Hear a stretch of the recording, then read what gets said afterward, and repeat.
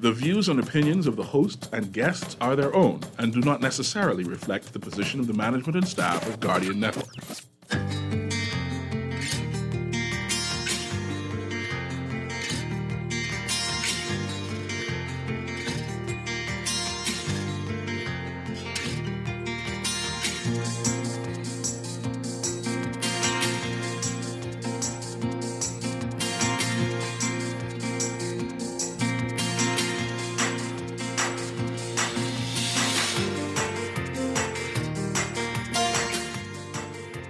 Good morning. The Prime Minister says there's no magic bullet for inflation, but Davis says measures in the new budget will help. The opposition says it falls short, though.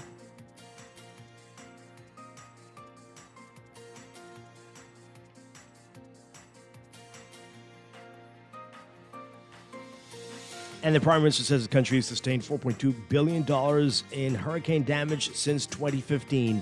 It's all straight ahead this morning. I'm Dwight Strachan, and this is Morning Blend. Wake up, it's a new day. Wake up, it's a new day. It's the start of a new way. You know that it's the start of the end of the old way. Good morning again, Bahamas. It is Thursday, June 2nd, 2022. This is Morning Blend on Guardian Radio 96.9. Again, I'm Dwight Strachan.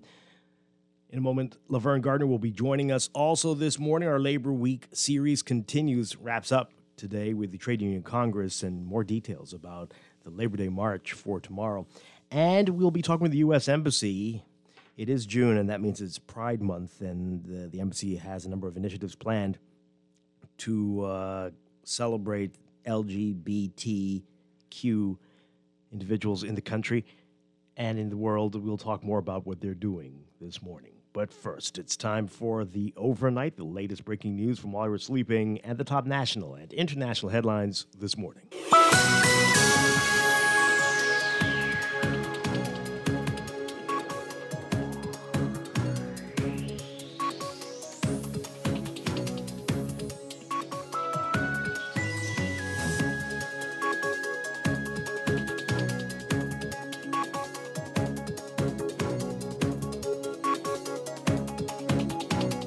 In the overnight, as he expanded on his government's plans to assist Bahamians given the rising cost of living, Prime Minister Philip Davis acknowledging that none of the initiatives are a magic bullet. Speaking during his contribution to the 2022-2023 budget debate, Prime Minister Davis saying that the measures reflect the belief that it's important to help Bahamians right now despite the very serious fiscal restraints that the country faces. He says they're not a magic bullet, the measures, but they are helping to move the country in the right direction. He said, quote, Bahamians understand that skyrocketing prices originate outside of the Bahamas, but that isn't the end of the story. Even as we help people during this short-term crisis, we can do more to plan for the medium and long term. In particular, he highlighted the need to increase the Bahamas' food security, as he noted plans to invest substantially in the agriculture sector over the upcoming budget year. Meanwhile, the opposition saying that the budget misses the mark. East Grand Bahama MP Kwesi Thompson says that it falls woefully short. The former state minister for finance unbasted the government's decision to increase the budget for travel and wages and salaries, but cut funding for social assistance benefits. He said, quote, what sense does it make to increase the amount for travel but decrease the amount for social assistance? He said a massive post-pandemic social need is here and remains, and that many families are still struggling due to the spike in inflation. The Prime Minister also highlighting that the country sustained $4.2 billion in hurricane damage since 2015. He noted that over the last 7 years, as a result of a number of hurricanes, this has happened. In other news, 18 Bahamians of various backgrounds announced as recipients of the Queen's birthday honors. Leo Marvin Blaine Pinder receiving the Companion of the Most Distinguished Order of St. Michael and St. George for his services to politics and business. Bahamas Christian Council President Bishop Delton Fernandez is also being awarded as a CMG for service to religion, while Churchill Tenor Knowles is being awarded as a CMG for services for sports in the community. Stephen Trevor Wright is being awarded the Order of the British Empire for services to business and community, and Pastor Francis Carey II is also being awarded the OBE for services to community. 4 people are being awarded as member of the Order of the British Empire, including Bishop Walter Hanchel for services to religion and community, Pastor Samuel Maxwell Boodle for services to religion, Norwood Rudolph Ramming for services to business and religion, and Anne Percenti Russell for services to politics. 8 individuals being awarded the British Empire Medal: Gilletta Joan Lloyd Charlton for services to education, Paula Patricia Sweeting for services to education, Bishop Lawrence Roll for services to religion and community, Chiron Elizabeth Strawn for services to business and community, Reverend Hensel Kenneth Adderley for services to religion, Reverend Basil Johnson for services to religion, and Carrie Mae Agatha Hunt for services to politics, Patricia Eva Pennerman Bell for services to education and community, and Royal Bahamas Defense Force Deputy Commissioner Clayton Fernander. That's supposed to be police force, being awarded the Queen's Police Medal for service in the police force.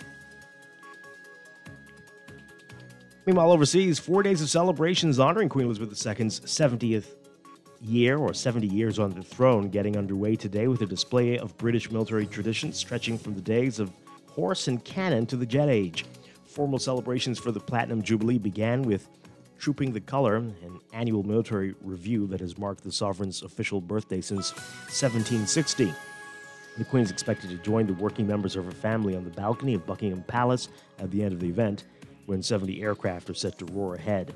The Jubilee is being commemorated with a 4-day holiday weekend. The celebration of Elizabeth's reign includes a service of Thanksgiving Friday at St. Paul's Cathedral in London, a concert at Buckingham Palace on Saturday, and a pageant staged by thousands of performers drawn from schools and community groups around the country on Sunday afternoon.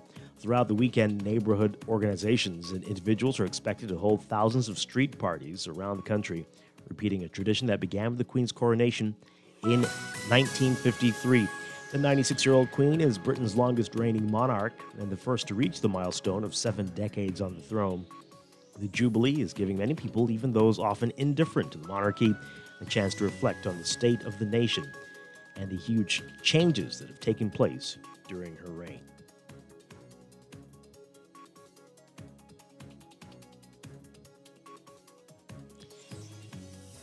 And the Turkish foreign minister has sent a letter to the United Nations formally requesting that his country now be referred to as Turkey. That's according to the state-run news agency there. The move is seen as part of a push by Ankara to rebrand the country and disassociate itself from the bird, Turkey, and some negative connotations that are associated with it. The spokesman to UN Secretary General Antonio Guterres confirming receipt of the letter late on Wednesday. The agency quoting the spokesperson is saying that the name change has become effective from the moment the letter was received. President Recep Tayyip Erdogan has been pressing for the internationally recognized name Turkey to be changed to Turkiye, as it is spelled and pronounced in Turkish. The country called itself Turkiye in 1923 after its declaration of independence. Turkiye. Call it Turkiye.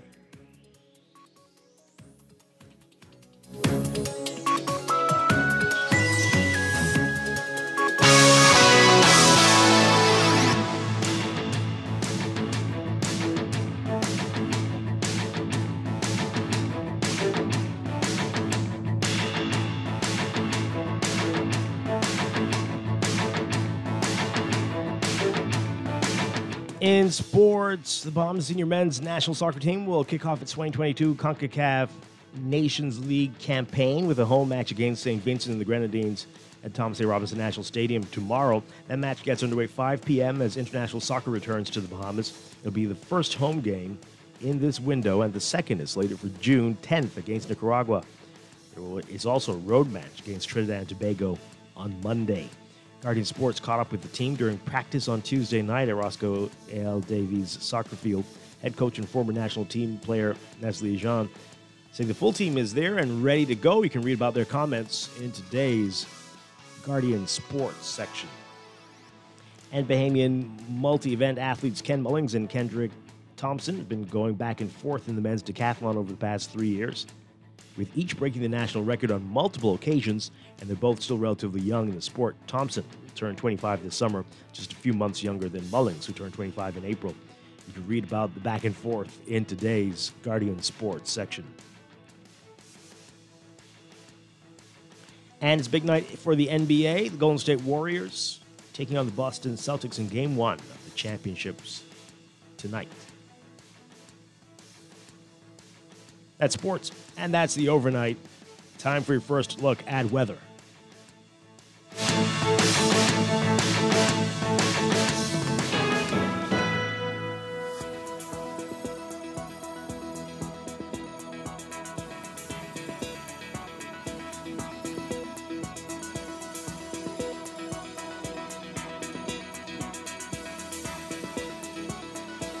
In your weather, as we say, I've been telling you, there's a lot happening and a lot that we need to be paying attention to with weather over the next few days. We've got a surface trough across the northwest Bahamas combined with tropical moisture streaming across the islands. And that's going to enhance shower activity in the northwest and central Bahamas.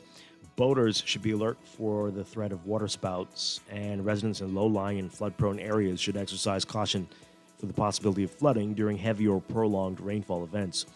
For today, for the northwest and central Bahamas, we're looking at variably cloudy, warm, and humid conditions with a gradual increase in cloudiness. Scattered showers and thunderstorms by late morning, early afternoon. Some showers may become heavy and thunderstorms strong to severe at times. Expect gusty winds and higher seas in or near heavy showers and thunderstorms. Winds variable at 10 knots or less, becoming south to southwest at 10 to 15 knots by the afternoon in the northwest Bahamas. Southeast to south at 10 knots or less in the central Bahamas. Seas 3 feet or less, building to 2 to 4 feet by the afternoon in the northwestern islands, but 1 to 3 feet in the central Bahamas. For the southeastern islands today, partly cloudy, hot and humid, with the chance of isolated showers and thunderstorms. Expect gusty winds and higher seas in or near heavy showers and thunderstorms. Winds east to southeast at 10 to 15 knots, seas 2 to 4 feet. Temperature-wise, today we are looking at high temperatures getting up to around 88 Fahrenheit, 31 Celsius. Overnight lows tonight getting down to 73 Fahrenheit, 23 Celsius. Currently in Nassau, it's about 77 degrees under partly cloudy skies. We're watching the tropics. We've got a lot to tell you about. That's coming up in your extended outlook after traffic in just a bit. Wake up, it's a new day. Wake up, it's a new day. It's the start of a new way. It is time for a break, but when we come back, we're discussing the day's top stories right here on Morning Blend on Guardian Radio 96.9, your home for fresh news and smart talk all day. It's a new day. Wake up, it's a new day.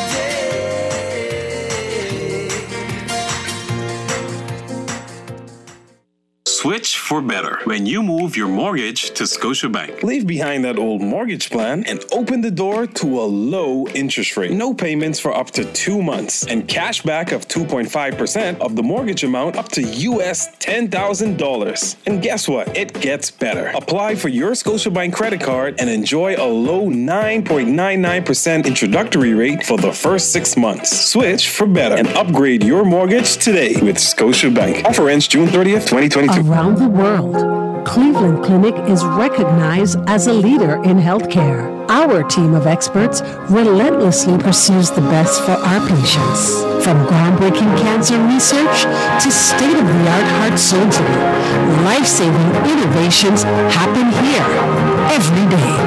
When it's time to travel for your health, it's time to travel to Cleveland Clinic. Your destination for care. For every care in the world. To learn more, visit clevelandclinic.org/Caribbean. Tired of banks forcing you to use technology to bank the way they want you to? Your convenience is important. So no matter what your banking needs, Commonwealth Bank's friendly staff are always available in branch for that personal one-on-one service. But when you choose technology, our online and mobile banking app offers you state-of-the-art functionality. The choice is yours. Commonwealth Bank. Bank the way you want. Technology serves to make our lives better, so why not your business too? At Custom Computers, we've been maintaining our knowledge and relationships with top tech companies since 1987 and carry only the most trusted brands like Apple, Microsoft, HP, and more. No company has helped more businesses build reliable IT systems than Custom Computers. You name it, we've done it. Call 396-1101 to talk to any of our business experts. Find trust in your tech. Count on Custom Computers. Screws and Fasteners World, Balfour Avenue and Palm Beach Street, has those hard-to-find fasteners for you right now. You can find stainless steel regular hex, carriage bolts, galvanized bolts, threaded rods, nails, self-tap screws, sex bolts, anchor bolts, turnbuckles, masonry tools, hand tools, and weed whacker strings. Check out the rope selection and carved body fasteners, too. Special orders are welcome. It's your #1 fastener store. Screws and Fasteners World, Balfour Avenue and Palm Beach Streets. Call 326-1976.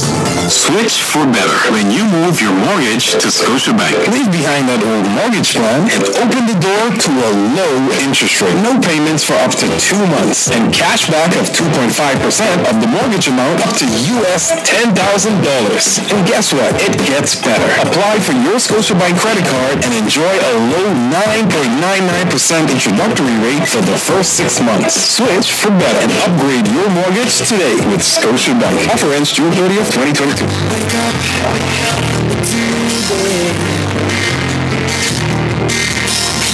Wake up, it's a new day.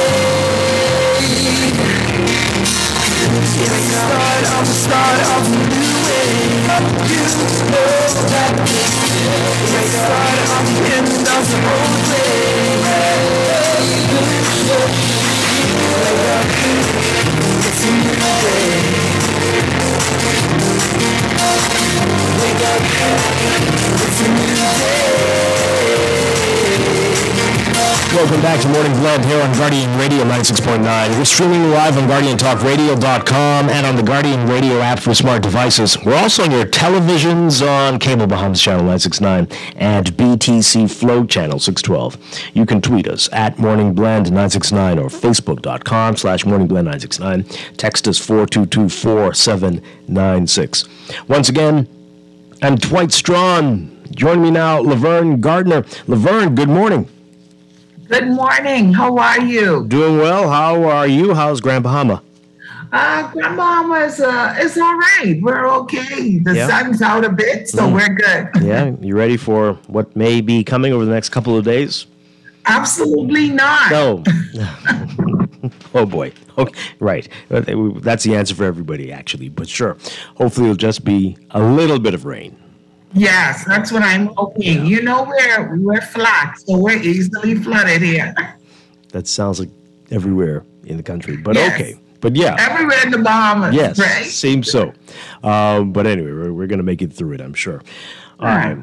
Coming up this morning, we've got a lot to talk about in the news. And in our 8 o'clock hour, Alyssa did a lot of reaction last year when they first did it. And they're doing it again. The U.S. Embassy flying the gay flag or the LGBTQ flag for the month of June for Pride Month. And they're going to be here again to tell us why this morning. And we'll talk with about some other things as well, hopefully. Then in the 9 o'clock hour, Morning Blend Business, we're wrapping up Labor Week. This morning we've got the Trade Union Congress. We've spoken to all the umbrella unions this week, including the new one. And we'll get the TUC's perspective on that and other hot labor issues in the country this morning. And details about the Sorrento Fox Labor Day March for tomorrow. Is it going to happen with all this rain? We'll see. We'll see what they say. That's coming up. But let's begin with what else is in the news.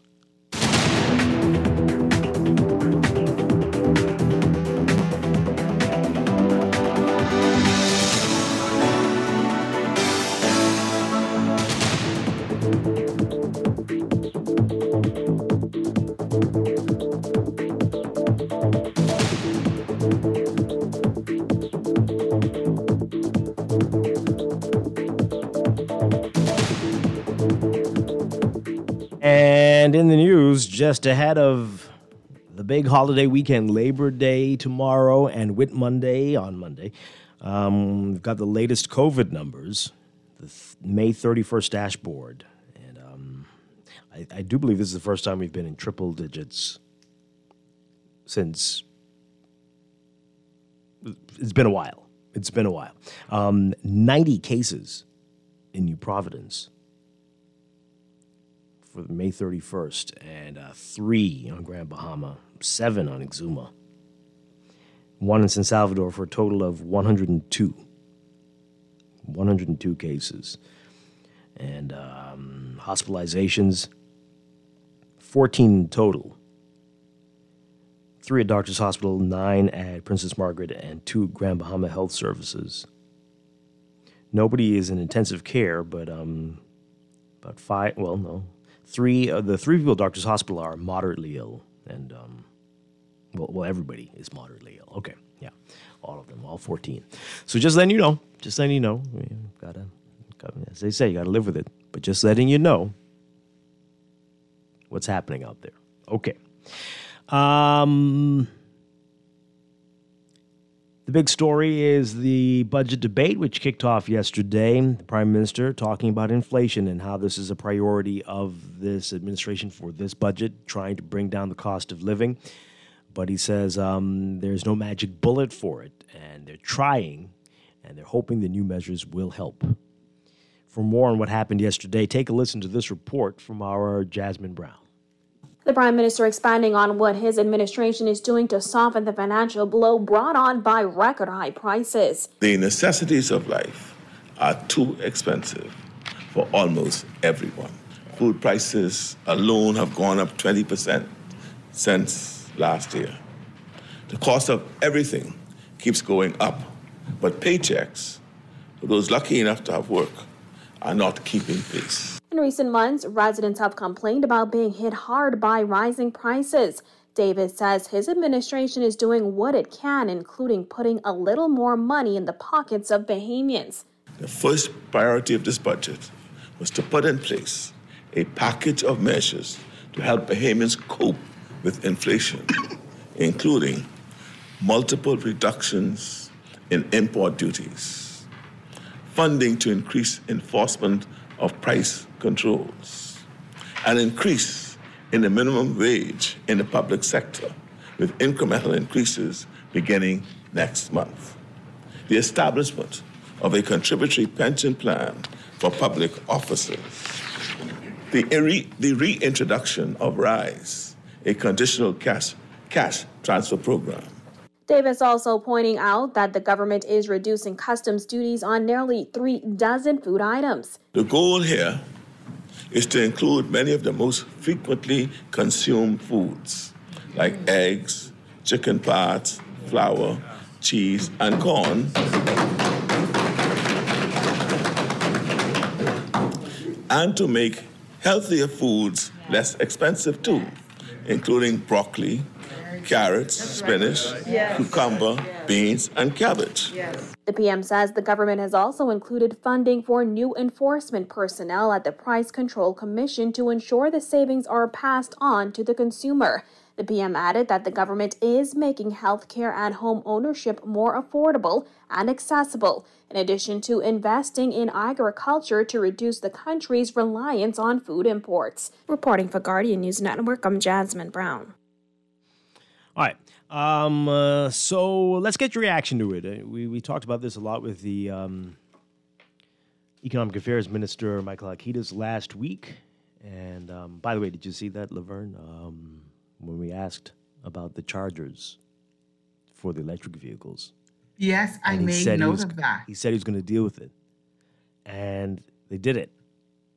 They dropped the Prime Minister talked about it yesterday, that a question was asked. You know who asked that question, right? Anyway, a question was asked about the chargers, and because of that, they dropped it from 45 to 5%. So, hey, and that was from a texter who prompted me to ask the question. So thank you to the texter for reminding us about it, and we asked, and ask and you shall receive. Yes, So, hey, that's something.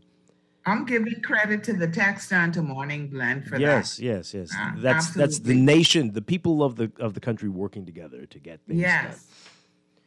So yeah, so that's happening. The Prime Minister says it's a little something they can do, but the opposition is saying it's not enough. It's still falling short. Kwesi Thompson, the former State Minister for Finance, blasting the government's decision to increase the travel budget and wages and salaries, but cut funding for social assistance benefits, saying that there are still tons of people struggling as a result of the pandemic, and that this is not the right time to cut funding for those folks. He says also, quote, you also cut the amount allocated for uniform allowance by $1 million. Does that mean that we no longer have a need in our country for uniforms, for uniform assistance? And Thompson noting that in the fiscal strategy report, the government committed to spending no more than $2.6 billion in the upcoming budget, and that the deficit would not exceed $415 million. But he says, quote, you are clearly unable or unwilling to meet your own spending and deficit targets as you ignore your own fiscal objectives without any reasonable cause in the law. In your fiscal strategy report, you told Parliament that in this budget you would not raise compensation to employees. You told Parliament you would begin to reduce salaries and wages allocations as part of an expenditure containment strategy. You ignored this and, contrary to your own report, have decided to raise compensation to employees by $56 million. Regarding the government's revenue projections, Thompson called it pure fantasy. He said, quote, show us the data that forms the basis for your revenue projections. Tell us how you will collect $1.4 billion in VAT, $500 million more than last without significant new tax measures. You told Parliament that this year you would begin to find $100 million in savings from state-owned enterprises. What is the government's plan to fulfill the commitment you made to the Bahamian public and to Parliament? What you have done is increase the allocations to state-owned enterprises. Clearly, your commitment to begin your reform of state-owned enterprises was only hot air. Some serious talk there from Kwesi Thompson. Let's get your reaction to it, folks. Many people will say, yes, the cutting of the food duties, that's going to be great. Hopefully, if the stores, and Laverne, you were given a mandate last week to watch the prices over there in Grand Bahama, and hopefully we'll have some volunteers here in New Providence. But if those savings are passed on to consumers, that will be something you can feel. But what's happening in the background? And will we pay for this next year or the year after? What does this mean? True. Especially if the salaries are going up in government ministries and agencies.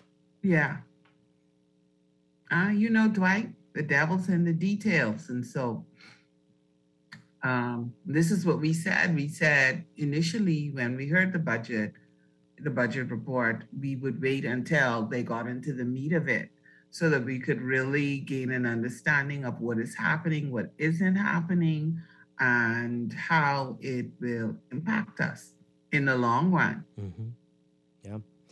Let's get... I've always been like, how are we going to get all of this done? No new taxes, no increased taxes. What is this magic bullet? Yeah. And that's an interesting way to put it, too. No increased taxes, but some fees did go up, and some were shuttled and shifted around. So some people are complaining about what they are now being levied. But is that sufficient, though? Right. Is that sufficient? And will they be able to collect? It's like what I asked Senator last week, Thursday. Do they believe that the measures that they have in place are sufficient enough that they won't have to borrow that 600 and some, million that they are authorized to borrow? So, yeah. Let's get your reaction to it, folks. What do you think of how things are shaping up at the moment? Are you pleased with this budget? Do you see it as a cost of living budget, or is it, oh boy, we're going to pay later budget? 323-6232, 325-4316, 325-4259. Tweet us, Facebook us, text us, 422-4796. Okay. Let's take this call. Good morning, call. You're on the air. Hi. Yes, it seems like only the rich and the public servants could ask and receive, because, there's nothing, no legislation in place for livable wage in the private sector, livable wage in the country in general. You see, when is that going to happen? It sounds like a bamboozle, like he's trying to hoodwink the poor people. There's no housing for the poor. When's the housing for the poor coming? House ownership is not for the poor. So what's going on with that? We need a livable wage in this country. He needs to go and legislate a livable wage, maybe because he is the employer, him and the middle class and the rich. So they don't want him, maybe they're asking not to bring the livable wage so they can benefit. Thank you. Okay. All right. Interesting viewpoint there. Continue to call in 323-6232, 325-4316, 325-4259. Tweet us, Facebook us, text us 422-4796. I want to say more, but I know people can. I'm going. It's the holiday weekend coming up. I don't really want to go into it being cursed out. I think you should, Dwight. No. About to ask you because I mean, seriously. Or do we have people, young people especially, who are poor, who are trapped in that? Like you can't break out of that system. Is that what we think we're seeing in this country? Or you think like we have like how it used to be in the 1800s or 1700s? Where you're in this class and you're there. You can't get out of it. Is that how it works? To a certain extent, yes, Dwight. Yes. Yes, okay, well. To a certain extent, there are people who are trapped in a cycle of poverty. That is a part of the I mean, some right? people, but that's not like. I don't. This is going to derail the show. This is a whole conversation that we need to have because some people are really looking for the government to take care of them forever, right? And if you are in a serious bind, I can understand it. But some people clearly think that I'm here, you need to take care of me. And that has to be a problem. But is that a culture that the government created? I can't answer that question. But it is not going to get us anywhere. Very true. There are some people who are of that mindset, but there are some people who are really caught in that cycle of poverty, and it's not for a lack of trying. Yeah, right? Some people. What is some? That doesn't mean everybody, right? No, it doesn't mean everybody. But there's a whole lot of people who don't know that everybody is looking for the government to take care of them. Well, the people who say it clearly are. But again, I think that the government has contributed to that mindset. Okay. We've got to do maybe a whole week of shows on this. This is a big problem. This is huge. And so I do need to understand when people say housing for the poor. So what do we mean? I'm not saying we shouldn't have it, right? And so how will the poor pay for housing for the poor? Are they not expected to pay for the housing? Are we, the middle class and others, expected to pay for the housing for the poor? Is that, I'm just saying, I'm not saying it's wrong. I just need to know what we are expecting. But let's not do that today.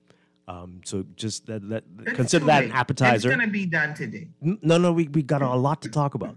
And so I'm sure there are callers calling. They're on hold right now. We can't do this show, not today. But we're gonna set it up. We'll have some good guests. We want to get everybody in to share their views on what this means.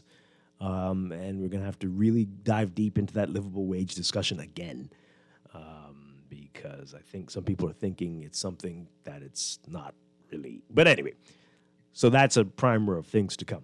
Let's take this call, and hopefully we kind of get back sort of on track. Good morning, call. You're on there. No, okay. All right, let's see. I'm getting the messages now. Oh, dear Lord.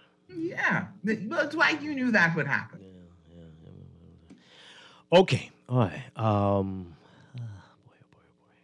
This one, I'm going backwards though. So this person says, I couldn't agree with you more, Dwight. A lot of us are comfortable living in this state of poverty. Let's have a day talking about this. Oh, we need a week talking about it. But something's not quite right. This one here says, Dwight and Laverne, the budget boasts of an impressive forecast of revenue income, but on the other hand, the overall budget is actually a deficit budget. Further, they will be borrowing immediately. Yikes. The PM speaks to what people want to hear, but watch what will happen in the end. Reduce duty on auto parts too. Well, they didn't do that one, but they need to. Absolutely.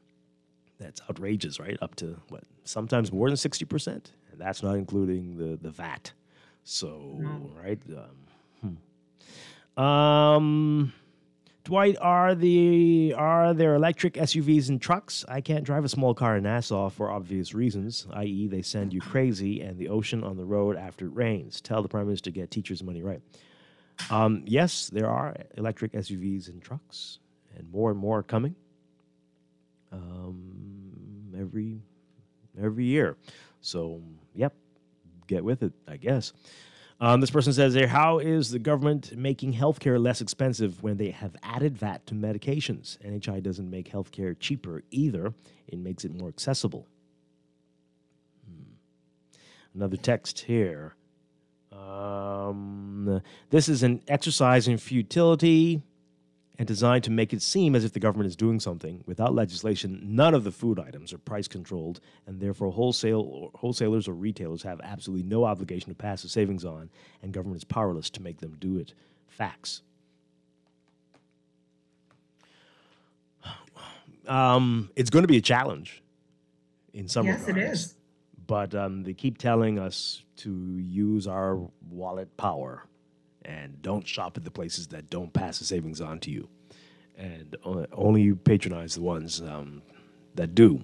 How many of them do? And can you purchase everything from the ones that do?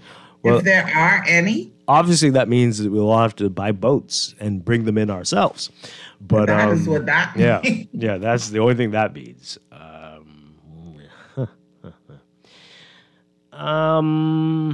But I'm going to be taking my chicken watching job very seriously.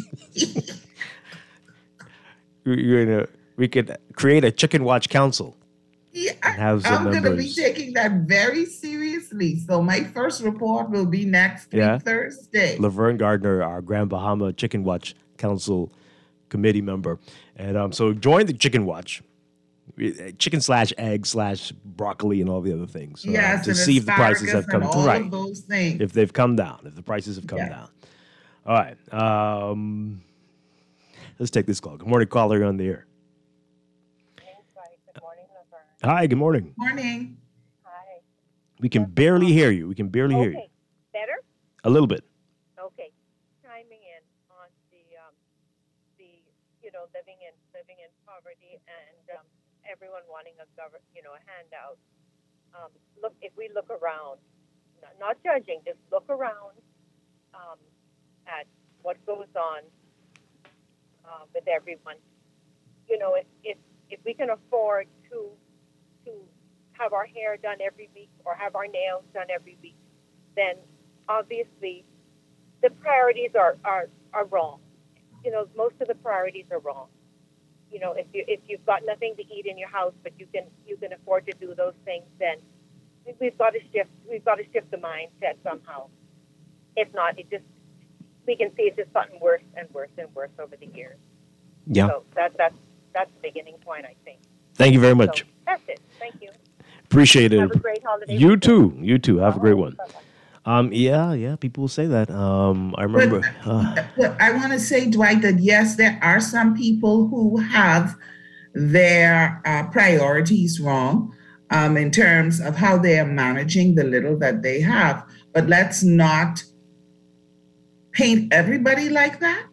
I don't think she was. There are some people who aren't getting their hair done, right? Who aren't buying weaves and getting their nails done.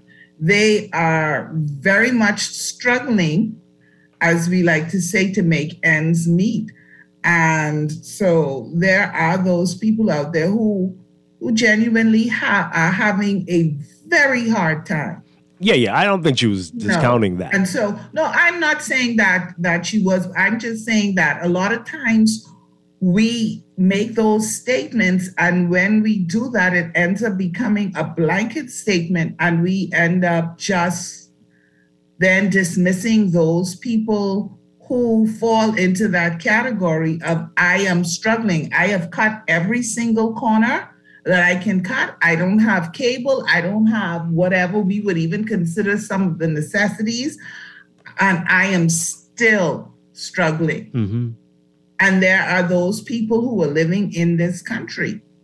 Just like there are people who are not doing all that they can and have a level of expectation that somebody else, in most cases, that the government will take care of them. And then there are those who are doing everything that they know how to do to be as prudent as possible, to be as conscientious as possible. Yes. But they are caught in that cycle. Absolutely. And I don't want to act like that is not happening either, right? That is definitely happening. But like you said, there are some others who are.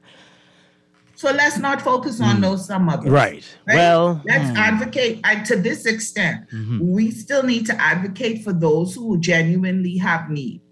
And we shouldn't not do it because there are those who are abusing the system. That's a very good point. We all know people who are abusing the system. Yeah. Okay, that's an excellent point there. Let's take another call. Good morning, caller. You're on the air. Morning, Dwight. Morning, Laverne. Hi. Morning.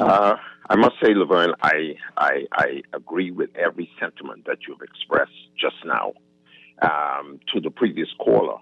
You know, it's unfortunate that some people would get their nails done, get their hair done, but recognize the misery index in this country. Some people use that as a form of some type of normalcy, just to use the little couple extra dollars that they have after they have been struggling over the many things such as feeding themselves or whatever, to try and uplift their spirits personally. So I wouldn't actually put that person down. I've actually had conversations no longer than last week with a few of the women who talk about doing this, some of the things that I deem as questionable. But when I listened to their explanations, I mean, it made perfect logical sense. So I can understand why they would get their nails done, they would get their hair done, perhaps even weekly, even though they cannot afford it. They still make that sacrifice to do it so they can uplift their spirits. The part that I really want to address this morning, Dwight, is this. We talk about the middle class in this country. And I'm going to tell you, today, you, I, Laverne, and all of us in this age bracket, I think technically would refer to ourselves as the middle class of the day. And the way that the finances in this country, the disparity with the finances where we cannot get a decent, we got jobs, but they're not paying us to a level to sustain our family lives today is the thing that's at question. And anytime you bring up the issue of trying to increase the minimum wage for our talent, our knowledge, and everything in most of these places that we are employed, you find that people raise up, but the other things got to go up in order to compensate. But what about all these years you've been utilizing and been benefiting, and you've been making your profit margins, but we are still, but a lot of us are still being paid at a level that cannot sustain our personal lives. That is something that really needs to be looked at. I hear about the livable wage. I heard some people talk about the $350 to $400, but in reality, when you really look at it, that is actually a figure that needs to be attained in order for us to get some normalcy of what the middle class represents, at least that. But that still today, that's not it. Mm-hmm. Everyone is still around this $250, but the inflation rate in the world, I won't even talk about the Bahamas, is so high that even the $250 is not going to meet it. So I think we as Bahamians need to really look at these issues, take away the party colors and the affiliations. You'll notice the politicians are not complaining because they're living comfortably. When are we, as the average, ordinary Bahamians in this country, going to live comfortably in a land that is wealthy? We need to figure that out. Thanks for taking my call this morning, Dwight. Okay. Well, thank you very much. Appreciate it. Let's take this call really quickly, and then we've got to get to your text messages. Caller, good morning. You're on the air. The last caller talk. You know, the poor people doesn't need the government to do nothing for them but do a livable wage legislation. you know, and that's a fact. And public housing is public housing. That's the thing. That's for the poor. The poor will always be with us. It ain't about the one off or the three off who's going to get out of poverty. The poor would always be with us, and these poor, the same people that you saying, no, we going to do this for you. We going to provide housing for you. We doing the wage legislation. We are raising the wages and increments and the like. And it's a lie. You're doing it for the rich people and the middle class people. Middle class people live above the livable wage. You gotta be to be in the middle class. You have to be living. You have a livable wage. You know, so it's all about the middle class in this country. In this time, like the minister, like the former prime minister said, this time he would have done something for the poor. You know, and these governments should do something for the poor. Thank you. Okay, all right.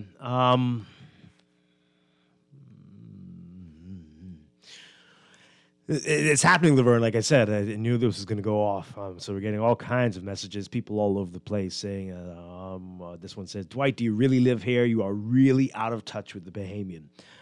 I see. You can't be in touch with everybody, but I'm telling you, I'm more in touch than you think. And there are people, if I say any more, the whole show's going to have to be about this. But they are... No, I'm not. I'm going to hold it. We're going to save this, Laverne, for a full. Just read the text and yes. then we won't comment. But we'll do it like that. Okay, all right.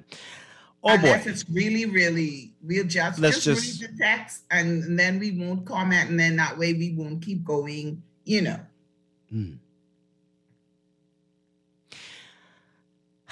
Okay.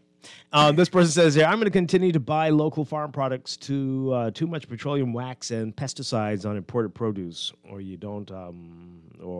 don't shop for domestic produce. There will be a huge economic leak for the farmers in the Bahamas. Okay. This one says, I'm really disappointed with that lady caller regarding female hair. I mean, that's all she have to offer this morning to bring down people. People need to fix their hair to go to work. She's just giving an example. Yeah. And I don't think it was the comment was made for her to bring down people. No. Right. I mean, she said nothing about not fixing your hair. Yeah. Right? Okay. Yeah. Again, it was just an example, point was right. The point was priorities that people will say certain things. Let's not shift it. Yes. She used it as a point of reference to say, to have, your priorities together. Yeah. She certainly wasn't advocating that people go ungroomed.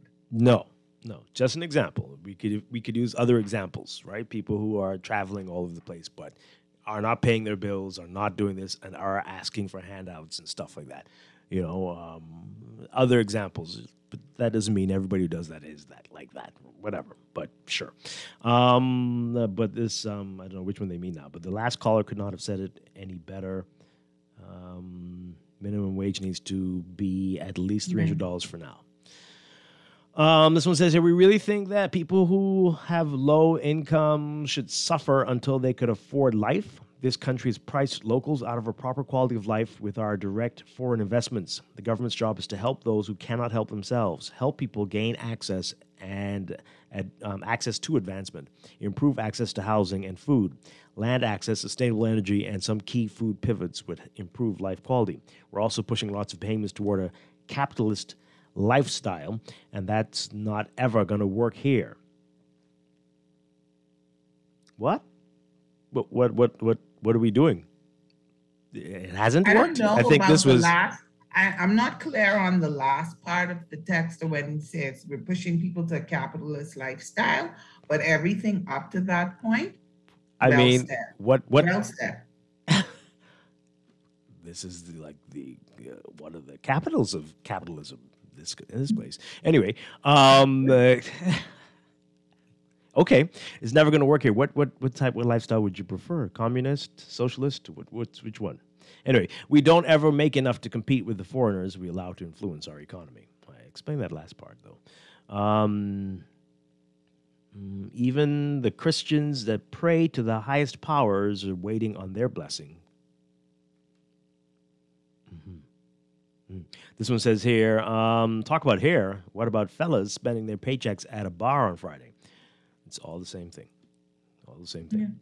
It's all about priorities, you know, wherever. If you are using the little money that you have for, let me put it this way, if you aren't using it to meet your financial obligations and commitments, whatever they may be, and instead you're using it to, well, I guess we'll say you're wasting it, for lack of a better term, then we're talking about priorities. So it goes however you're doing that, whether it's you spending it at the bar, you're doing whatever. We're just talking about prioritizing. This texter here says, I appreciate the lady caller, but sometimes these treatments are part of their work attire and also therapy. So take away these simple pleasures and make the entire picture harder. This one says here, all this budget is not reflecting a caring or sympathetic government. The new duty-free items are stuff you won't find in a person who's on social services or minimum wage cart. I find it extremely offensive when the food program was sending people to social services for assistance that then cutting the budget by $32 million at the same time, increasing traveling budget. This is not a caring budget for the average or poor Bahamian. Wow. Well, I hear you. I mean, a case could be made that with the lowering of the duty, now more people could afford to eat those things, which are healthier for you than many things that are affordable. Right? No? Okay. Let's take a break. When I come back, I've got a couple of crazy stories to tell people. Things that I've experienced over the past 2 days. You won't want to believe this. One involves gasoline. This story will scare you. I'm tuned in. Yeah.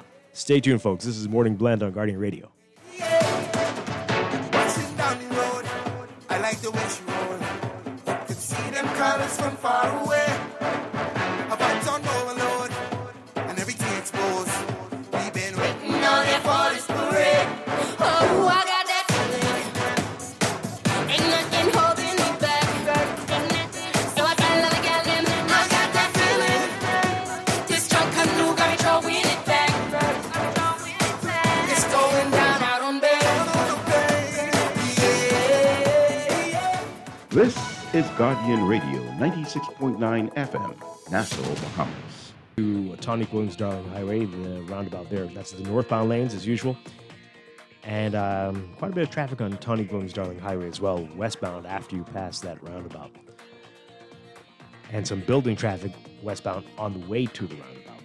Also, Gladstone Road's busy just north of Fire Trail. You see that heavy traffic in front of you in the northbound lane on the way to JFK Drive. Got some building traffic on Carmichael eastbound to Blue Hill Road, and Blue Hill Road's already seeing heavy traffic from Soldier up to the roundabout with Independence Drive.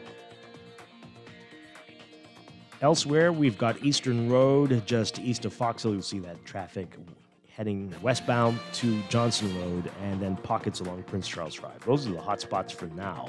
We'll have another real-time report for you after the 8 o'clock news. That's your Morning Blend Traffic Alert brought to you by RBC. Experience cashless purchasing power and chip and pin security with your RBC Visa Classic credit card. Manage your day-to-day expenses and apply today at rbc.com/Caribbean/Visa Classic.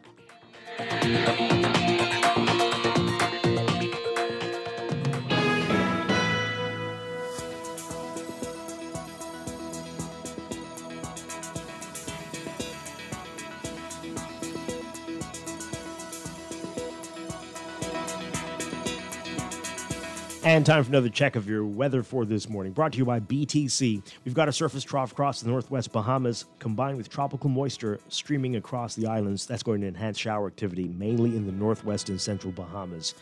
For today, for the northwest and central islands, look for variably cloudy, warm, and humid conditions with a gradual increase in cloudiness. Scattered showers and thunderstorms by late morning, early afternoon. Some showers may be heavy and thunderstorms strong to severe at times.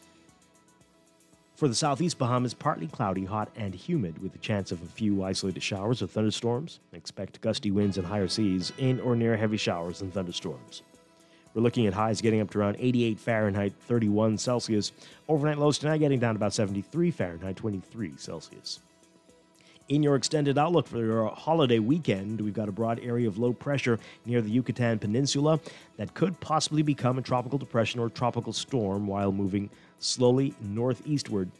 Heavy and prolonged rainfall, severe thunderstorms, strong gusty winds, and rough seas from the system are likely to affect the Bahamas, especially the northwestern islands, over the next 2 days. So all residents are being urged to pay close attention to the system and take necessary precautions. So pay attention during the holiday weekend, folks. So tomorrow, Labor Day, mostly cloudy to overcast and breezy with widely scattered showers and thunderstorms. Saturday, mostly cloudy to overcast and breezy still with widely scattered showers and thunderstorms. More on what's happening in the tropics. Everyone's being urged to keep abreast with what's going on with the system. That area of disorganized showers and thunderstorms associated with that broad area of low pressure over the northwestern Caribbean Sea and Yucatan Peninsula has a high chance, about 80% chance, of tropical cyclone formation during the next 5 days and is likely to become a tropical depression while it moves northeastwards over the next few days. Then we've also got that weak surface trough. It's now just about 150 miles northeast of the northwest Bahamas. That's still producing disorganized shower activity. That's what's been affecting us over the past few days. The system has a low chance, about a 10% chance of tropical cyclone formation through the next 5 days as it slowly migrates east-northeastwards away from us and into the Atlantic. So it's been a very interesting week weather-wise and more to come, so keep abreast. We'll keep you posted here on Guardian Radio. But that's your Morning Blend Weather Check brought to you by BTC. Switch to BTC and get 2 months of free internet for new customers. Pay for the first month and get the second and third months free. Get the speed you need and great savings on the Bahamas' best network. With BTC's fiber network, you can browse the web, enjoy social media, and stream your favorite HD movies. Visit a BTC store or call 225-5282 to sign up today. Conditions apply.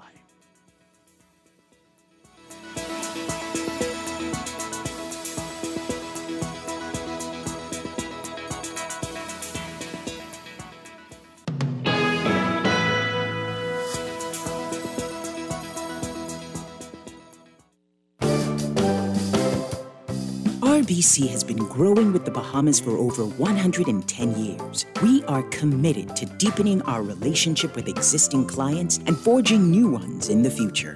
With investments in youth, education, and environmental initiatives, we're dedicated to helping you and our communities grow. We're here to help you flourish. We're RBC. RBC Royal Bank. You know, you should teach a savings class. Because you know everything. No, I just choose wisely. Like, I just got 2 months free home internet from BTC. All I did was sign up for internet. 2 months internet free? For real? I bundled my internet and mobile services, and now I'm paying half of what the other guys charge. Plus, as a new customer, I get 2 months internet free. What? Nah, that's a big deal. Switch to BTC Internet and get the second and third months free for new customers. Conditions apply. Breakfast just got better at Wendy's. Introducing the Breakfast Biggie Bag. Enjoy a double sausage muffin with 2 square sausage patties, a freshly cracked egg, and cheese served on a toasted English muffin, a medium waffle fries, and an orange juice for only $5.25, VAT inclusive. Add an apple pie for just $1 more. Say what? At Wendy's, better breakfast is all day. Offers valid in participating locations. Wendy's, different inside and out. You're always on the go. We know life can be a daily rush. CIBC, First Caribbean, you can count on us. We make life easier. Manage your accounts at any time. Apply for a loan. It's easy when you bank online. We make life easier with choices that suit you. CIBC, First Caribbean. This is Guardian Radio, your station for up-to-the-minute news, intelligent, interactive, and engaging conversation. 96.9 FM. Boy, Let me tell you something. I know, but boy, I have a clue of someday, you know what? I know, you know. But I can tell you one thing. I'm watching, you know. Man, I telling you. Roach on my bread. Woman, man, this can be true. Roach on my bread. We're back here with Morning Blend on Guardian Radio 96.9. Dwight Strachan along with Laverne Gardner on this Thursday morning before the long holiday weekend. We love it when Labor Day and Whit Monday are in the same weekend. Oh, my goodness. If only we could do this permanently. If only. But hey, okay, Laverne, as I said, I got a couple stories. Anyway. So, which one one is scarier than the other? Which one you want to hear first? I want the gasoline one. Yeah? Okay. So, I'm at the gas station on Tuesday. I'm getting... Is it important to say what I'm getting? Anyway, okay. Yeah. I'm getting You at the gasoline station on Tuesday. We'll just leave it at that. Yeah. All right. So I'm getting my gas. I go inside to pay with my card, come back out. And the pump is running and stuff. I look down and I see drip, drip, drip, drip, drip. I'm like asking the pump attendant, hey, what is that? Is that gasoline? He says, oh, yeah, this pump have a leak. I'm like, what are you saying? So the gas is not going in my car? Yeah, well, we've just been like this for a couple of days now. I've been telling the boss that. Like, whoa. You know that gas is six something? You're telling me gas is dripping down the side of my car and not going in, and I'm paying all this money. You better go and talk to the manager. So I go in there, and I say, is the manager in? They say, the supervisor's in. And, okay, let me talk to the supervisor. And the supervisor comes out, and she's like, yeah. I said, well, okay, come and see. I'm having a problem at this pump. I said, this thing is leaking. It's not going in my car. And you could see the puddle in the opening where the gas goes, yeah. And they're like, oh. I'm like, yeah, so this is crazy. I'm paying for gas that I'm not getting. Well, yeah. And then another pump attendant who didn't serve me, he's like, that's not much. That ain't nothing much. I mean, what are you talking about? Everything counts. You paying for it. When gas is 6 something a gallon. Every drop that didn't go into your car that's on the floor, on the ground, you had to pay for that. And so the supervisor says, well, I don't know what you want us to do. I said, well, what can you do? I guess I could offer some compensation. Like, okay. What? And yeah, she says, what would you like? I say, well, what can you do? She says, we could do $1. And Laverne almost. What is $1? I think I have eaten $1 of gas accidentally before. And that wouldn't do a thing to a baby. What is that? Especially today's $1 of gas? I said, lady, I gotta go. You all need to seal off this so that no one comes to this pump since this is not working. And I said before I would say anything, I was going to say it the next day on the air. I was going to tweet about it too. I said, no, let me give them a chance to seal off that pump. I drove by yesterday. Somebody's right there getting pumped, getting the gas. They haven't done it. They haven't addressed it at all. So, folks, pay attention. Get out of your cars and watch the pump to see if you're getting what you're paying for. And, that's it? Should I name these people? No, I'm not going to do it. You need to name these people. Give them one more chance. Okay. So that was, it wasn't a whole gallon that didn't get it, but it was gas didn't get in, right? And that cannot be happening in 2022 or any time ever when gas is $6.30 something. No, that's unacceptable. Crazy stuff. And the casualness with which the people who work at these places, like, ain't no big deal. What's the problem? It isn't a big deal because it isn't them, right? And unfortunately, a lot of times that's how we look at things. Yeah. It isn't a big deal because I'm not the person there at the pump I'm getting pot gas in my car and pot gas on the ground. Right. Oh, man. This is what we have to deal with. And this is what people go back to say. This is what the government needs to be doing. They need to be checking to make sure that this is happening. People are not getting fleeced and robbed. We got to go to the news. We'll be back. I'll tell you the other story after the break. When I walk to the door. This is Guardian Radio 96.9 FM, Nassau, Bahamas.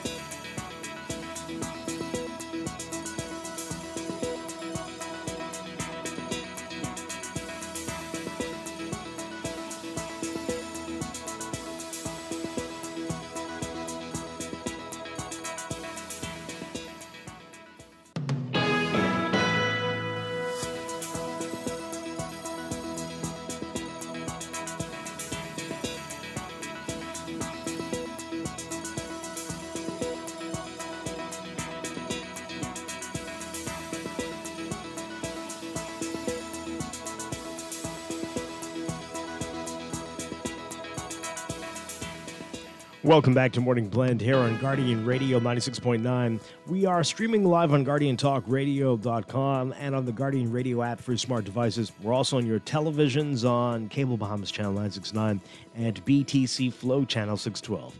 You can tweet us at MorningBlend969 or Facebook.com/MorningBlend969. Text us 422-4796.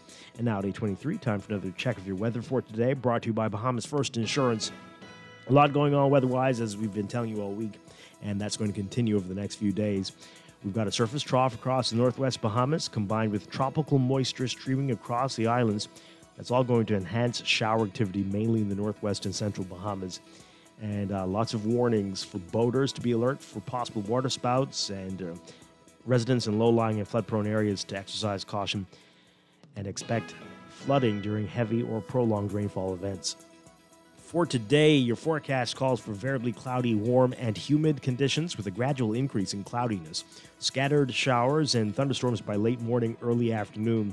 Some showers could be heavy and thunderstorms strong to severe at times. Expect gusty winds and higher seas in or near heavy showers and thunderstorms. For the southeast Bahamas, partly cloudy, hot, and humid with a chance of a few showers, isolated showers, or thunderstorms. We're looking at temperatures getting up to around 88 Fahrenheit, 31 Celsius. Overnight lows tonight getting down to around 73 Fahrenheit, 23 Celsius. Now, in your extended outlook, we've got that broad area of low pressure near the Yucatan Peninsula that could possibly become a tropical depression or even a tropical storm while moving slowly northeastwards over the next few days. Heavy and prolonged rainfall, severe thunderstorms, strong gusty winds, and rough seas from the system likely to affect the Bahamas, especially the northwestern islands, over the next 2 days. All residents are being urged to pay close attention to this system and take necessary precautions. For Friday, Labor Day, tomorrow, mostly cloudy to overcast and breezy with widely scattered showers and thunderstorms. Saturday, mostly cloudy to overcast and breezy with widely scattered showers and thunderstorms again. And again, everyone's being advised to pay attention. I know it's a holiday coming up, but pay attention to what's happening with the weather. That large area of disorganized showers and thunderstorms with the broad area of low pressure is expected to, well, it has an 80% chance of becoming a tropical cyclone during the next 5 days. It is currently over the Yucatan Peninsula and Caribbean Sea. And it'll likely be a depression while it moves northeastwards over the next few days. What we've been experiencing is that surface trough, and that is now about 150 miles northeast of the Bahamas, and is producing disorganized shower activity still. The system has a low chance, about a 10% chance of tropical cyclone formation through the next 5 days. But the good news is that that is moving away from us, moving towards the east-northeast and into the Atlantic. But again, all eyes on what could become a depression over the next few days out in the Caribbean Sea and the Gulf of Mexico heading in this direction. So again, stay tuned to Guardian Radio for updates throughout the day, and pay attention on the holiday and throughout the weekend for the very latest on the tropics. That's your Morning Blend Weather Check, brought to you by Bahamas First Insurance, still the first and only local insurance company and agency network that lets you buy car and home insurance 100% online. Try it at bahamasfirst.com.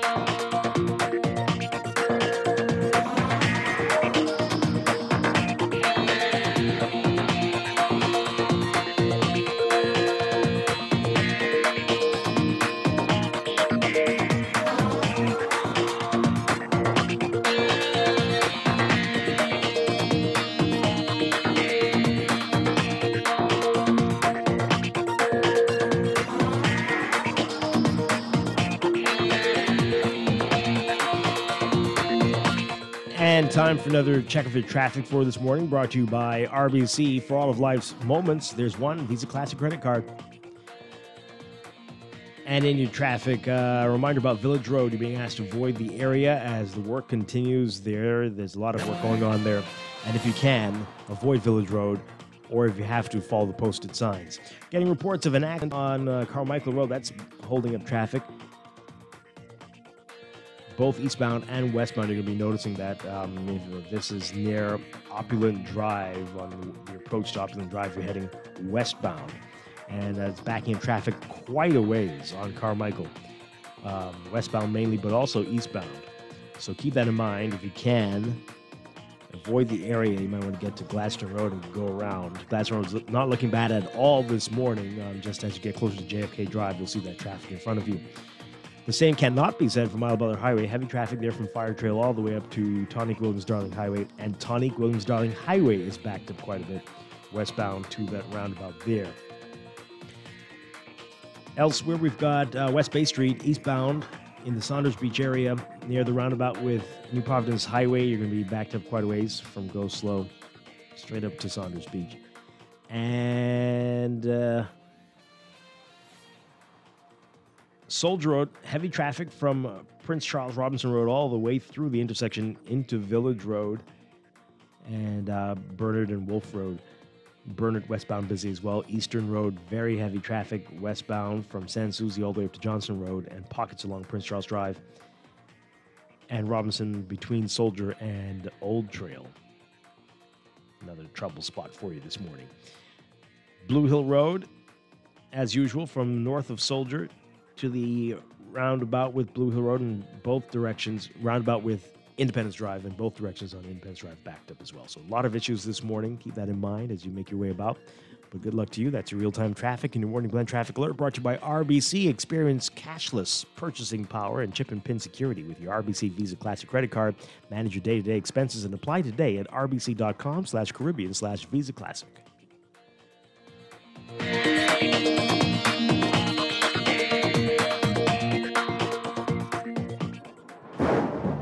Preparing for a hurricane can make all the difference in safeguarding lives. By knowing what actions you should take to reduce the effects of hurricane disaster. Get all the facts of the potential of having insurance, impact-resistant windows, home emergency power, surge protectors, essential supplies, plus so much more before the storm, after the storm, where to purchase building or cleaning supplies, waste disposal, medical care, which auto shop to go to after driving through flooded streets, and more.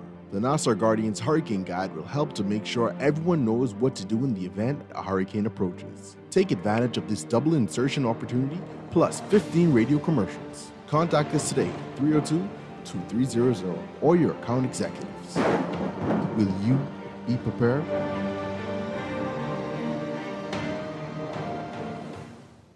Imagine driving your dream car, doing all the things you never thought you could, like perfecting your parallel parking skills, or picking up your date. Everyone loves to dream. Stop dreaming. Start driving with a brand new offer from Scotiabank. With an auto loan from Scotiabank, benefit from no payments for up to 2 months, a low interest rate, up to 9 years to repay, and free insurance for the first year, up to 2.5% of the loan amount. Promotion ends June 30th, 2022. Stop dreaming and start driving today with an auto loan from Scotiabank.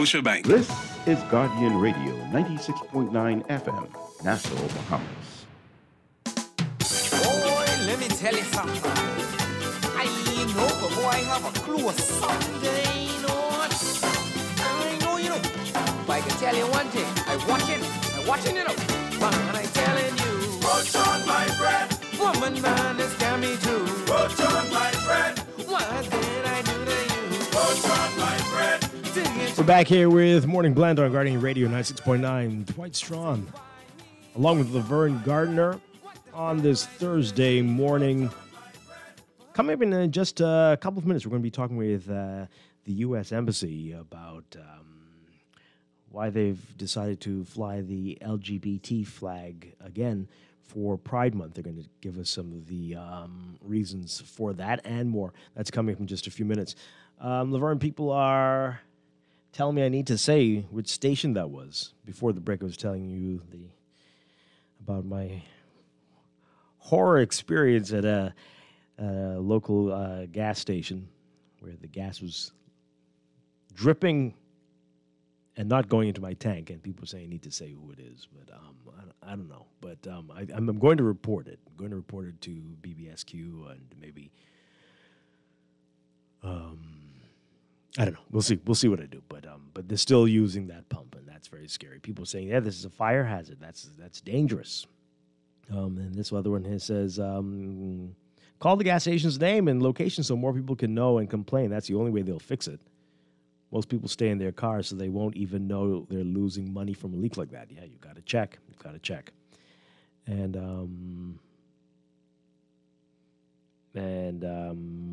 they need to be notified. Price control needs to be notified about the leaking pump, and that pump needs to be shut down and repaired ASAP. I just don't understand how casual the people there were about this. Just very, very disturbing. But hey, are you there, Laverne? Did we lose you? I'm right okay. here. All right, there we go. The other story, really quickly, because we've got to go. So we've got people are saying, yeah, you really should name the station. Name the station, but absolutely speak with management. Because clearly speaking with the shift supervisor didn't help. So I think that you should have a conversation with management. It's one of the ones out east. That's as much as I'm prepared to say at the moment. I don't know why I'm trying. Just I really don't get it, Dwight. I don't know either. Like you are going hard not to call the name of this. I don't know. I feel a little weird about it. Anyway, but yeah, okay. Well, we'll see. We'll see. Maybe by the end of the show, I'll say something else. All right. So the other issue, and most people won't care about this other issue, but this is bothering me greatly. So this keeps happening in my area where I live out east, and strange dogs keep popping up out of nowhere, and they're not well. Like people are clearly bringing dying dogs to the eastern end of the island and just leaving them there. I guess they think they're going to walk into the sea and be one with the ocean, and just that'll be the end of them. No, they don't do that, folks. They linger around. They go and roam about through everybody's yards and sleep on our doorsteps and look like they're about to die around us. So it's happened again. It happened a few months ago, and it's happened again. I thought it was actually an escaped lion. This dog has no hair. It's just a furry patch around his face. And I'm like, whoa, there's a lion. Well, nope, that's a dog with severe mange. And he really looked like he was about to die. I've been calling everybody, the Humane Society, and they say that's not really their role. They've been doing it because animal control is overwhelmed. I've been calling animal control. They finally answered the phone yesterday and were asking me all kinds of silly questions about what my name is and what's my house number. I'm like, hey, it's not my dog. I don't know. Why are you asking this? There's a dog here. He's dying. You need to get him.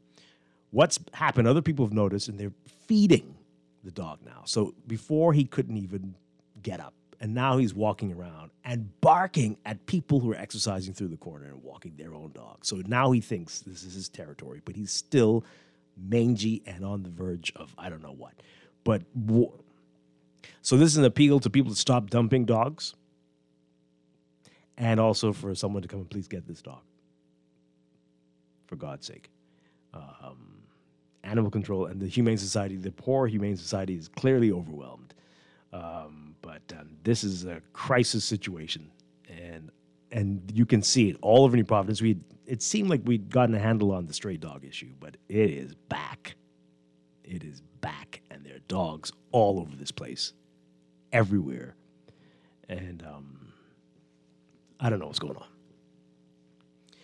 But I don't know how this dog got to this point, and he's not been neutered. He's a big grown dog and has lived a long, it looks like he's lived a long time, but how he got to this point is unbelievable. I have a few pictures. It really is deplorable what has happened to him. But it's going on more than a week. And oh boy.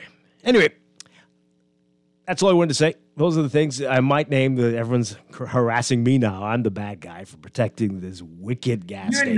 You're not. Why are you Dwight? protecting them? Why are you protecting them? Dwight, I just want to say that you are not the bad guy, but you are part of the problem. Oh, my goodness. The fact that you are protecting this. I'm the one who got robbed here. Have some sympathy for me. You don't have a problem with that. Oh, okay. All right. Well, we'll see. Stay tuned. We'll see. If I name the station. Well, you did Just the right all thing I'm telling you with to the do is stray- keep. with the stray dogs. You did the right thing. No. Why won't you do the right thing with the gas station? I've sent a warning to the Bahamian people. Watch when your car is getting gas. That is pump. a part of it. Mm-hmm. But we have to address this singular problem with this particular service station and this leaky pump. Yeah. You need to be able to say to the people, when you go to X, Y, and Z gas station, that pump number 5 is not working. Yeah. It is leaking, and you need to call management. Yeah. Those are your mandates. Yes.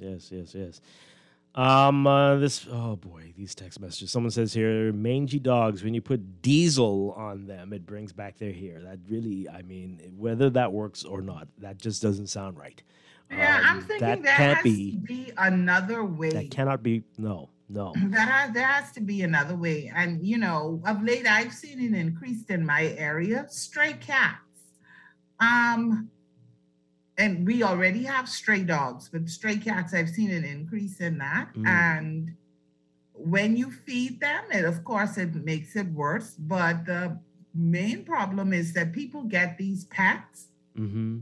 Yeah. And then they decide that either they don't want them anymore, they're tired of them, or they can't afford them. And rather than taking them to like the Humane Society or whatever, they just let them go. It's awful. And it's like, here you go and try to make it on your own. Are you kidding me? No, right now? insane. This one says here, I know what you mean, Dwight. I live out east also, and the response has been absolutely ridiculous from animal control. Send the name to the number I want to know. Oh, this is the name of the station they want to know. This one says here, so Dwight, would you not like to know if you were to approach that station? I feel bullied today. I feel really... What if your family members were in your car? What? Oh, Lord. This one says, don't call the name. Speak with management. You told us it's out east, so with the head office as well. It's serious, yeah. Okay. Dwight, you're acting like these politicians who like to say we gave you some money later. Call the station's name, man. I got to take a break to catch myself. I feel pressured. This is like high school all over again. The bullying. When we come back, we're talking with the U.S. Embassy. This is Morning Blend on Guardian Radio 96.9. I know, but boy, I have a clue of something, I know, but I can tell you one thing. I'm watching it up. And I'm telling you, put on my bread. Woman, man, this can be true. Put on my bread. Around the world, Cleveland Clinic is recognized as a leader in healthcare. Our team of experts relentlessly pursues the best for our patients. From groundbreaking cancer research to state-of-the-art heart surgery, life-saving innovations happen here every day. When it's time to travel for your health, it's time to travel to Cleveland Clinic. Your destination for care. For every care in the world. To learn more, visit clevelandclinic.org/Caribbean.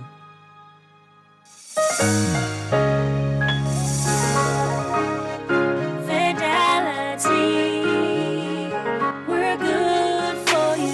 I used to think of the bank as my personal ATM machine. If I wanted a new car, new furniture, a weekend trip to Miami, no problem. Just max out the credit card or top up my loan. I was a big baller until I realized that 75% of my salary was going to pay back all those loans.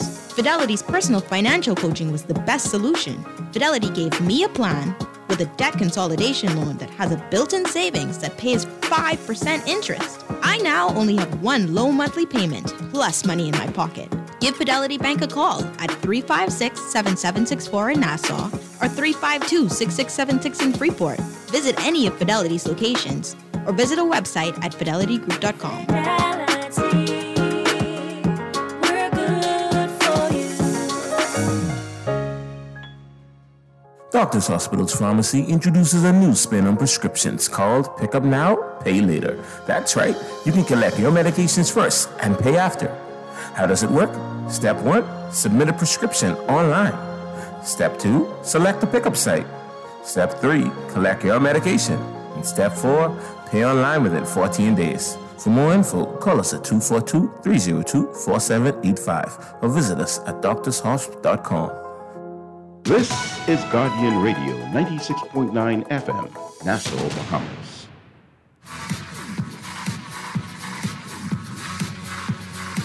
My mama told me when I was young, we're all born superstars.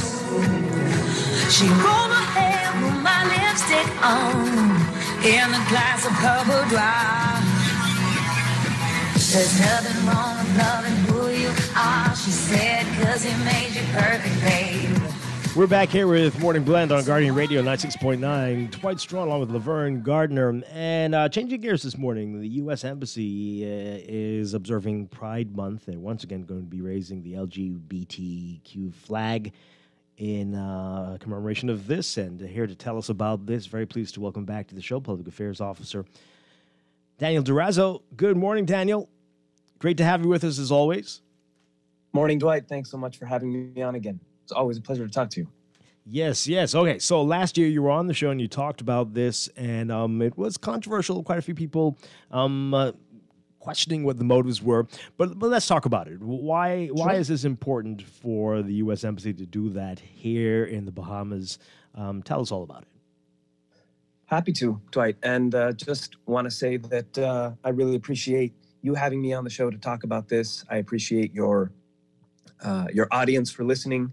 And I think ultimately that's a big part of why we fly the flag.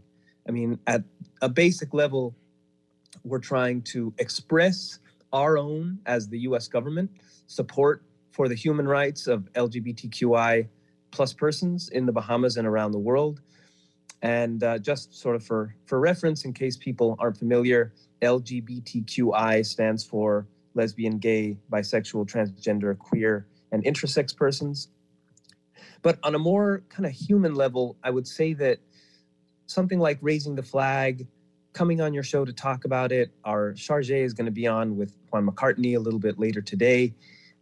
It's about sparking a conversation. It's about encouraging Bahamians, whether they are part of the LGBTQI community or or not, to feel comfortable talking about this issue and talking about the community and talking about their place in the Bahamas. And I think that at the end of the day, conversation is the only way to figure out sort of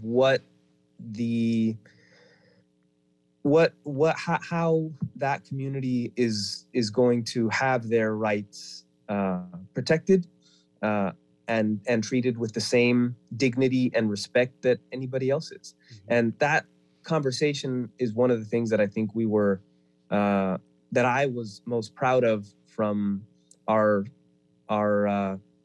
raising the pride flag and our activities last year, was that we did see a lot of conversation in the aftermath of us raising the flag.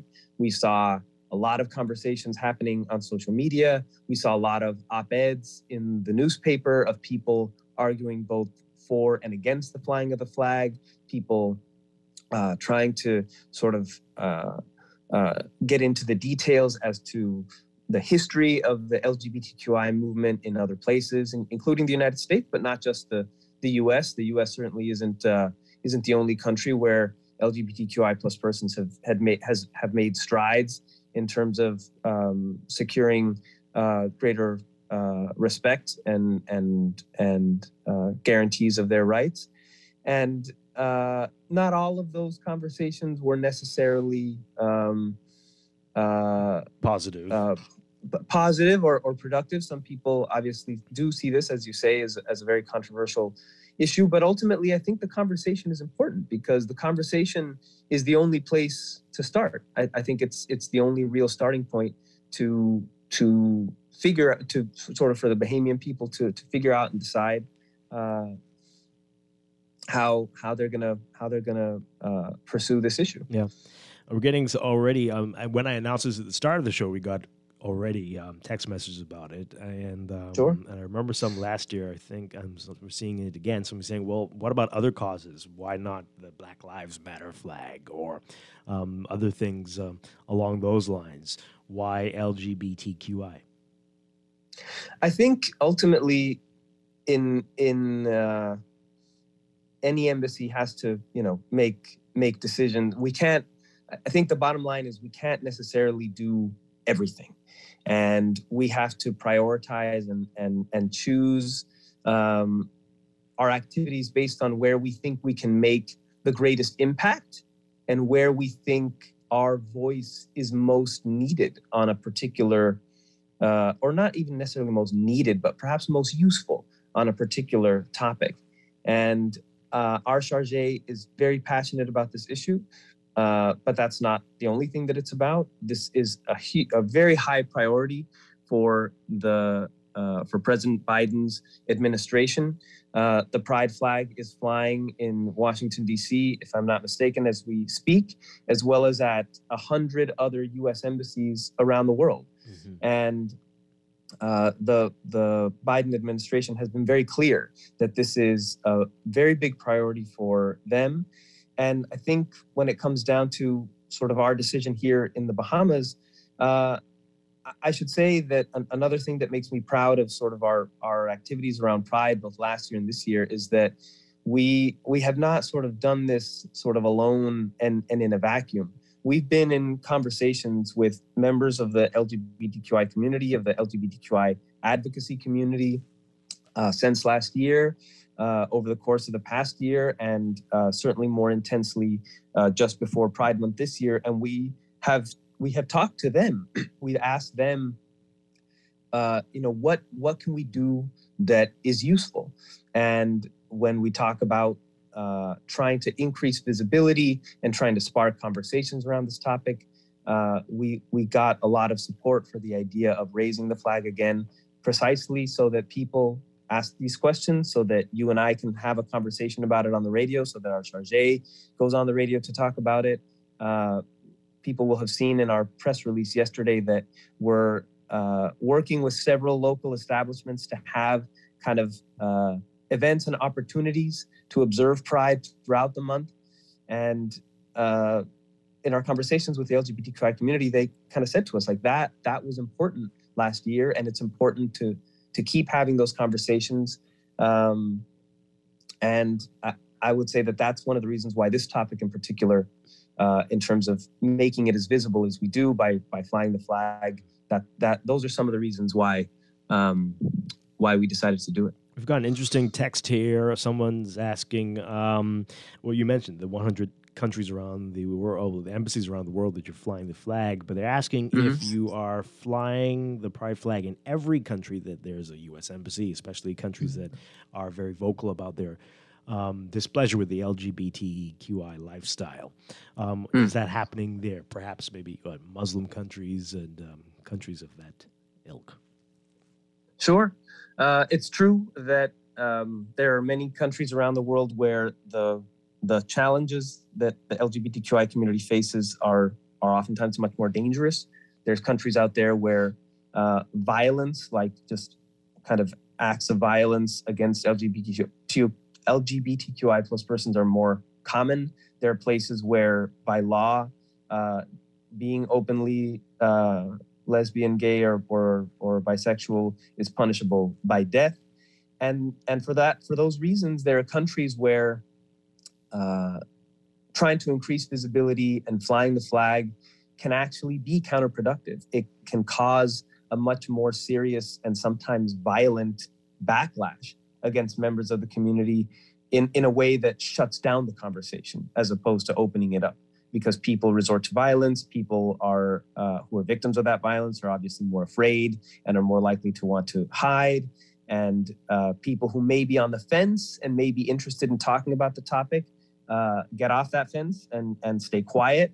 And based on our conversations with members of the LGBTQI community here, we felt that here the flying the flag would not have a negative effect like that.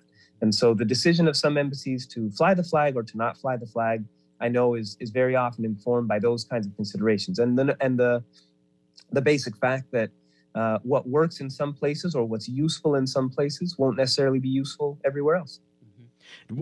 From what you're understanding. Sorry, Dwight. You go.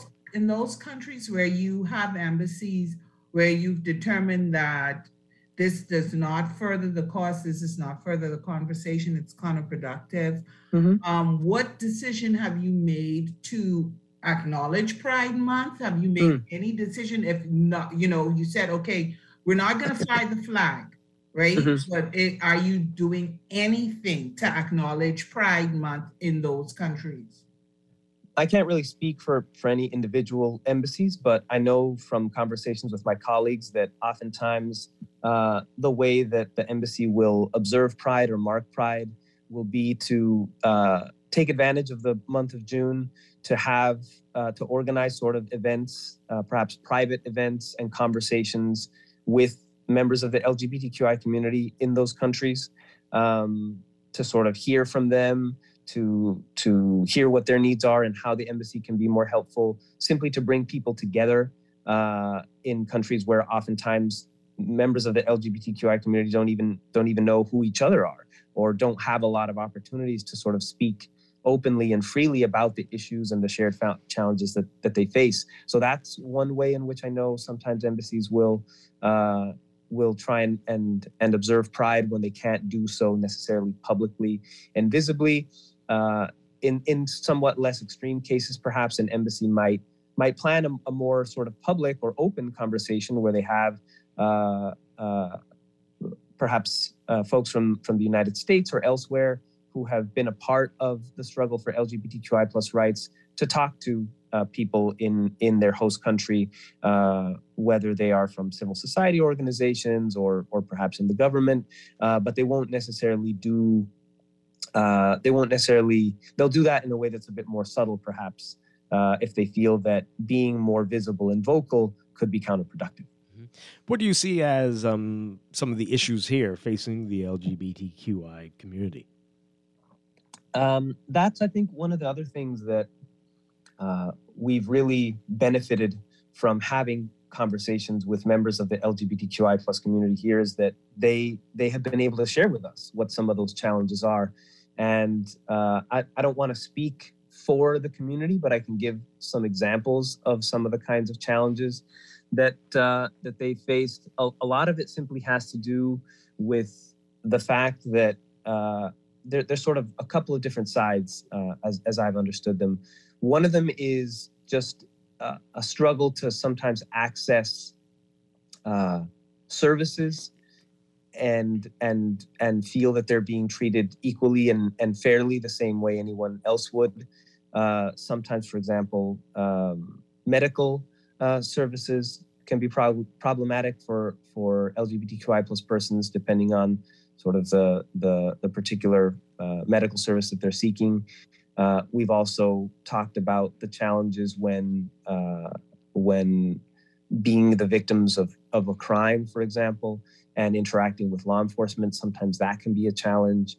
And the other side of it, I think, that we've heard a lot is simply the continuing social stigma that exists in the Bahamas around being openly LGBTQI plus and wanting to just live your life freely, love who you love, have a family, all of those things that I think in many places heterosexual people take for granted. They just want those same things. And in a country where there's still a strong social stigma, where people are ostracized or made fun of or criticized or sometimes outright threatened for being who they are, that's a really difficult challenge. And it brings up something that I I've also heard in our conversations with the community, which is that, I would say that, as we've been saying, there are countries where the situation for LGBTQI plus people is certainly much more dangerous, where there's a lot more violence, where perhaps being LGBTQI plus is actually outlawed or is actually punishable in some way. And that's not the case in the Bahamas. The Bahamas, has stipulations in its constitution where consensual same-sex relationships are considered legal or allowed.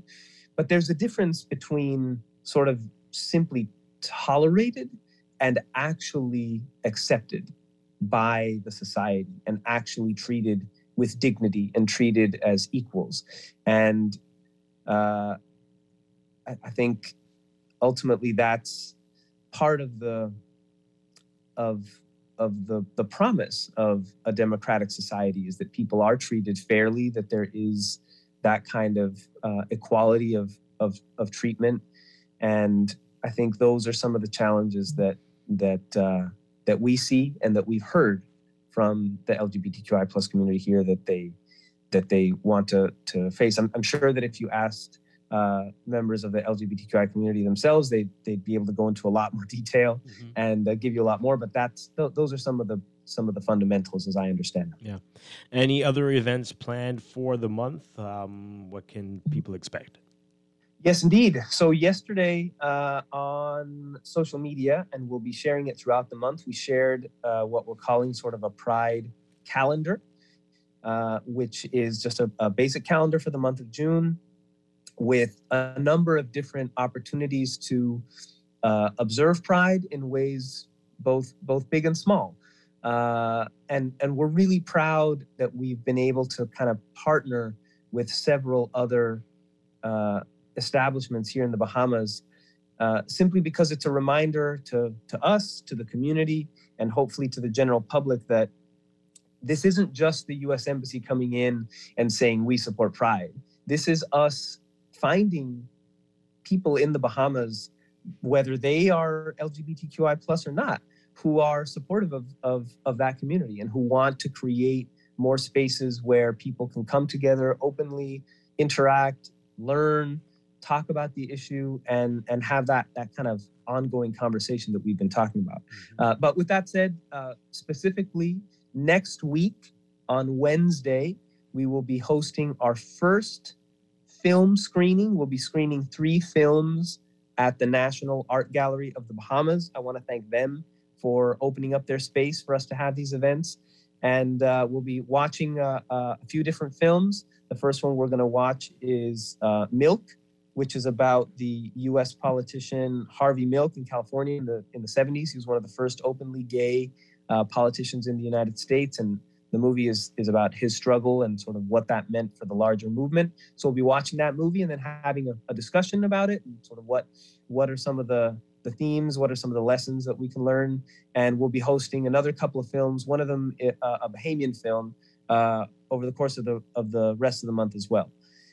So that's sort of the next event that's coming up. But beyond that, we've partnered with several other establishments to put their support on the calendar, including Pirate Republic, Bon Vivants, the National Art Gallery of the Bahamas, as I mentioned, the Turn Gallery. These are all places that have expressed their support for the LGBTQI plus community. You can check out their social media to see some of the stuff that they've posted as well. And just creating spaces like this for people to mark Pride if they want to, maybe to even learn a little bit about Pride and what it means, and have some conversations about it. Wonderful stuff, Daniel. While we have you here, to ask you a couple of questions. Sure. We heard Prime Minister Davis this week say that he's encouraging the United States to do more to help us in the fight against gun smuggling into the country. What can the U.S. do? What's your perspective on this? Sure. So we spoke to a couple of other journalists this week about this topic as well, and emphasized that the United States and the Bahamas and our other regional partners are working together to stem the flow of illegal weapons into the Bahamas and into the Caribbean in general. This is a priority for the U.S. government, And happy to say that here in the Bahamas, we're cooperating closely with the RBPF, with the judiciary, to provide equipment, to provide training, to trace weapons, and help tie them to investigations of illegal weapon smuggling operations happening in the United States. And there's a lot of collaboration that's ongoing. It's obviously a complex issue, but we work hard on it every day to invest in the shared security of the Bahamas and the United States. Yeah.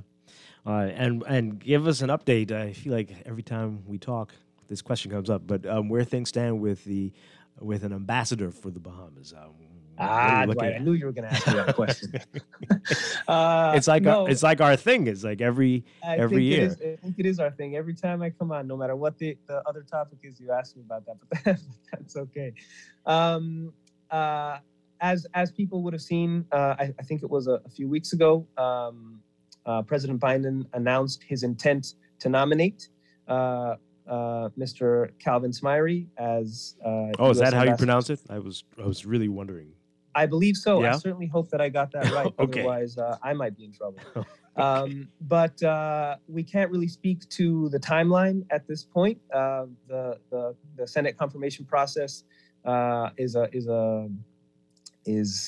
one that takes place in Washington, and that we don't necessarily have any control over. So we are standing by, just like anybody else, to see that process unfold, and we'll, of course, welcome an ambassador once the nomination and the confirmation processes are complete. How many years has it been now since we haven't had one? I don't think since we've been on the air. I believe the last U.S. ambassador to the Bahamas was back in 2011, I believe. Right. So before Guardian Radio went on the air. Oh my goodness gracious! Is that so? Yes. I did 10 not realize years. that. 10 years last month. So, okay. Oh boy. Okay. Well, we'll see. We'll see what happens. But Daniel, thank you so much. Always a pleasure talking with you, Daniel Durazo, with the U.S. Embassy here in Nassau, and hope you enjoy our holiday weekend, and we hope that we'll get to talk to you again soon. Dwight, it's always a pleasure. Thank you so much. Thanks to the audience for listening, and hoping that we all continue to have this open and fruitful conversation about LGBTQI plus rights, both during the month of June and throughout the year as a whole. We certainly have plans to continue supporting the community, not just in June, but over the rest of the year, and in the lead up to Bahamian Pride Week, which I think was announced again yesterday for October. Okay. So thanks again, Dwight, and thanks everybody. Hope you have a good day. Thank you very much. Appreciate it. All right, we're going to be back. We're going to take a break for news. When we come back, Morning Blend Business, we wrap up our Labor Week series. We're talking with the Trade Union Congress this morning. Again, details about the Labor Day March for tomorrow. Stay with us. This is Morning Blend on Guardian Radio 96.9.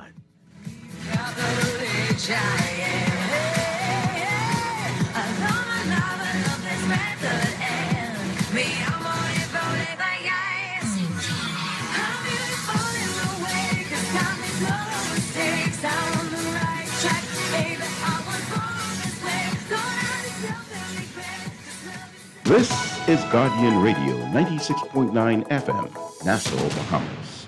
This is Guardian Radio 96.9 FM. Fresh news, smart talk, all day. The views and opinions of the host and guests are their own and do not necessarily reflect the position of the management and staff of Guardian Network. Wake up, it's a new day. Wake up, it's a new day.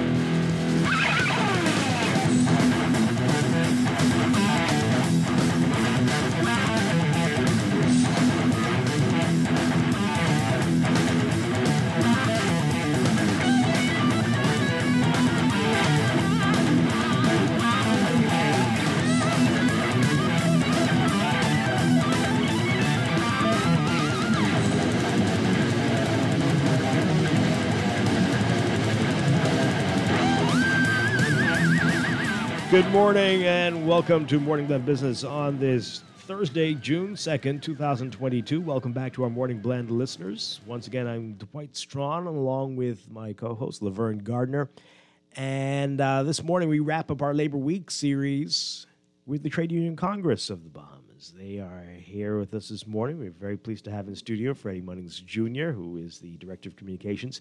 And we are awaiting President Obie Ferguson and Kyle Wilson, who is the president of the Bahamas Electrical Workers Union. But Freddie Munnings, always a pleasure. Good morning, sir.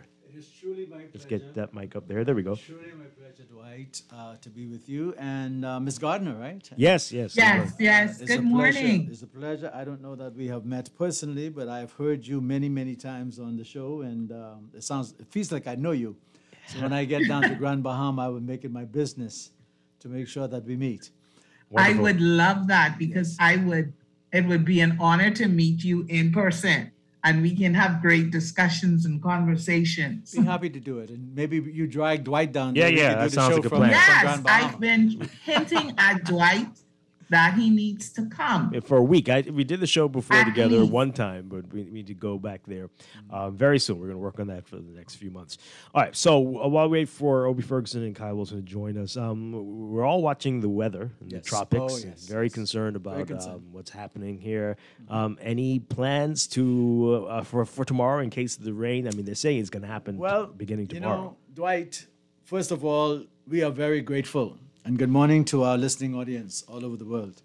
We're very grateful for the fact that we are able to, at least we've gotten permission to march, which is traditional. As you know, for the past 2 years, we were not able to do it due to COVID and other things. And last year, we had a very interesting encounter when we tried to do a motorcade. You remember? We could talk about that. But the bottom line is, this year, we have been given consent to march. We are going to adapt all of the health protocols. So we're going to encourage people to wear their masks as much as possible. We're going to have sanitizers for all of the. We've been grateful to get some sponsorship to give out hand sanitizers, et cetera, and we're going to have the nurses and the doctors with us. So we know we're going to be under heavy menace to adhere to the protocols. But with regard to the weather, Dwight, the weather has never stopped Labor Day march. Yeah. If you can play Super Bowl games in the weather, if you can do all of these other things, we are saying that we're going to have a march. Yeah.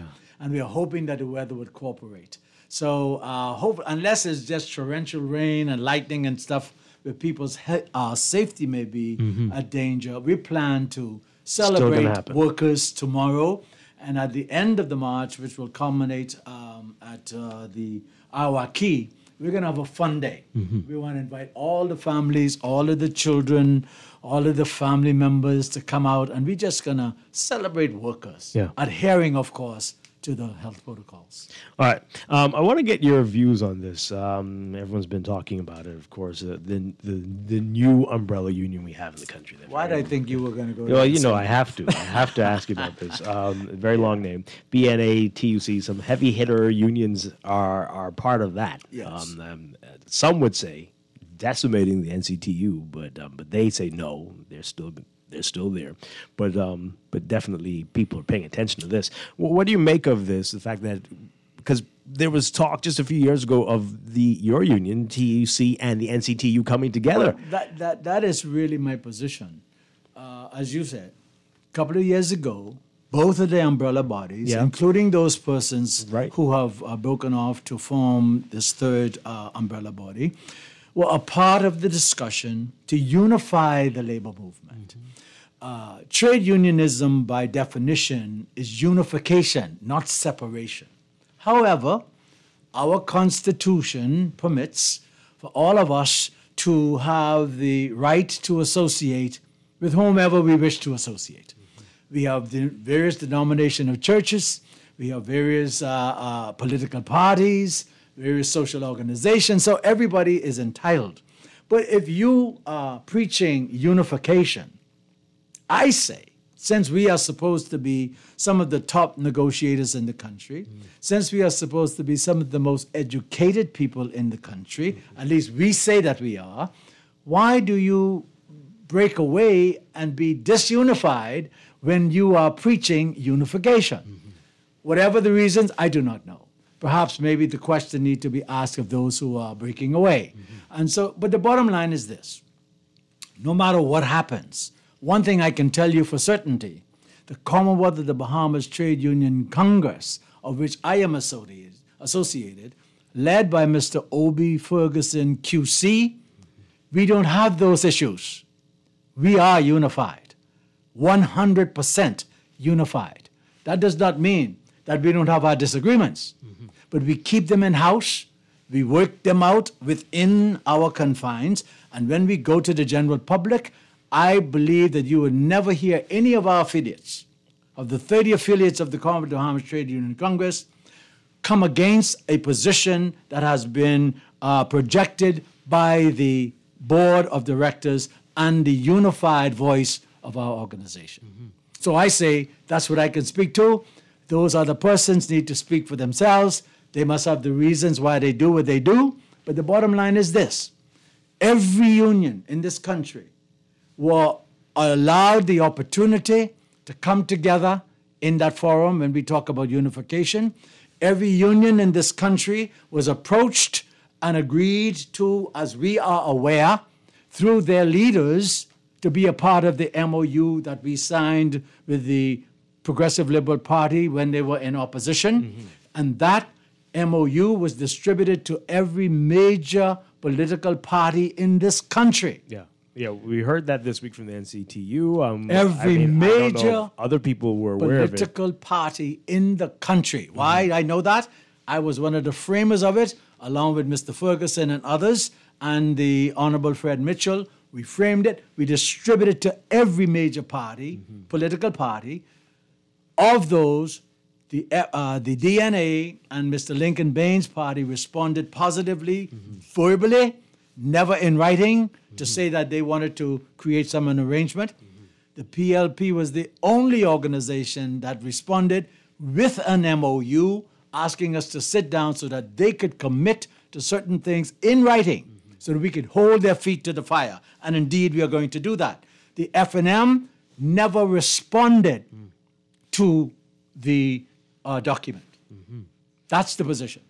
Wow. Okay. Mr. Munnings, do you think that the formation of this new umbrella union, does it take away the impact of labor or take away from labor movement in the country? Well, you know, Ms. Gardner, I mean, from the surface, I have to say that it must have an impact because they represent people. They represent workers. And in some instances, I understand some of those unions associated with teachers, associated with the civil service and other organizations, they represent some of our people. Now, the bottom line is, are they unified? Because I'm hearing some rumblings. I can't speak to it. But the bottom line is this. Whenever there is separation and division among unions, that is a problem. I can't sit here and say it's not a problem, but I can tell you this. The Commonwealth of the Bahamas Trade Union Congress are unified in our position on national issues. Well, we know it is a problem. We've been getting text messages for days now, people saying, well, this is why the trade union movement is in shambles. You see, they can't even come together as one. So it is definitely having an impact. That's correct. Well, it's having an impact because what we say, it seems as though we're talking out two sides of our mouth. If you say unify, and because it doesn't go your way, you decide, well, you're going to take up your marbles and run home and break up the game, that don't make no sense to me. But I'm saying, I can't speak to it. I don't know why. I have friends on both sides of the divide, NCTUB and this new organization who we know. I don't know why the separation, but I do know this. The Commonwealth of the Bahamas Trade Union Congress is unified. Okay. All right. As we wait, Obie Ferguson and Kyle Wilson, we've got some calls coming in and some interesting text messages here. Let's take this call first, and then we'll get to the text. Good morning, caller. You're on Morning Glen Business. Hello. Hi. Good morning. Can you hear me? Yes, we can. Okay. Good morning to the unionists, Mr. Munnings. Dwight, just in case you don't be able to come on tomorrow, you don't do it tomorrow. You remember you had Mr. Bastian from the gas company, the petroleum industry, a couple of weeks ago? Yes. And he was saying that they're having some favorable meeting with Prime Minister Davis, and he thinks is going to be workable for those business persons. But last week, Friday, on Guardian News, I believe it was reported that the Minister of Economics, Michael Alcides, was saying whatever that other do is they promising the petroleum owners they won't be able to do it. Yes. Well, I ain't hear no follow-up. Monday come, no new, no one saying, maybe you could do some research. Well, sorry, not research. Follow up on it and bring us the answer. Let's see what Mr. Bastian saying now. If he disappointed or what their plan is, what they can do. Mr. Manens. Yes, sir. Well, before you go on, I mean, the minister, Halkis, was on this show, and he said they won't be able to do all the things they asked for, but they're still working on something, and that we would hear soon what it was. When you say Dwight, what you think he mean when you say, or what you mean, Dwight, when you tell me say working, you mean they still talking or something happening? He made it sound like they're still working on something. They still talking? I don't know if he's talking to the. I'd be surprised. I mean, I'd like to know what Mr. Bastian and the gas company is them saying, because I think they disappointed. They thought, I don't know what they was expecting. Keep asking Chihuahua who working before ministry. Find out what they want the government. What could the government do? How could they bring down the cost for the drivers? That's why I asked him if we should go electric. Electric when he was on your show, Mr. Manens. Yes, sir. Good morning. Happy New Year and everything. I ain't talked to you for a long time. It's always a pleasure to hear you, my brother. Yeah, thank God that you to take time out before and allow me as a blind person. And I know that I'm the only disabled person you might have catered to care me for breakfast and, for dinner and stuff like that and all that stuff. Now I understand you could help me with some breakfast yeah, from I time could help to you, time. and I thank God. I only telling you thanks for it. It's my pleasure. It's my pleasure, Papa. You know that. We come from, you're my friend, my brother. Huh? You're my friend. Oh, you are my friend. I hear that. Yes. Listen, I look disappointed with Mr. Ferguson. Okay. I know you and Mr. Ferguson for many years also. He'll be here shortly.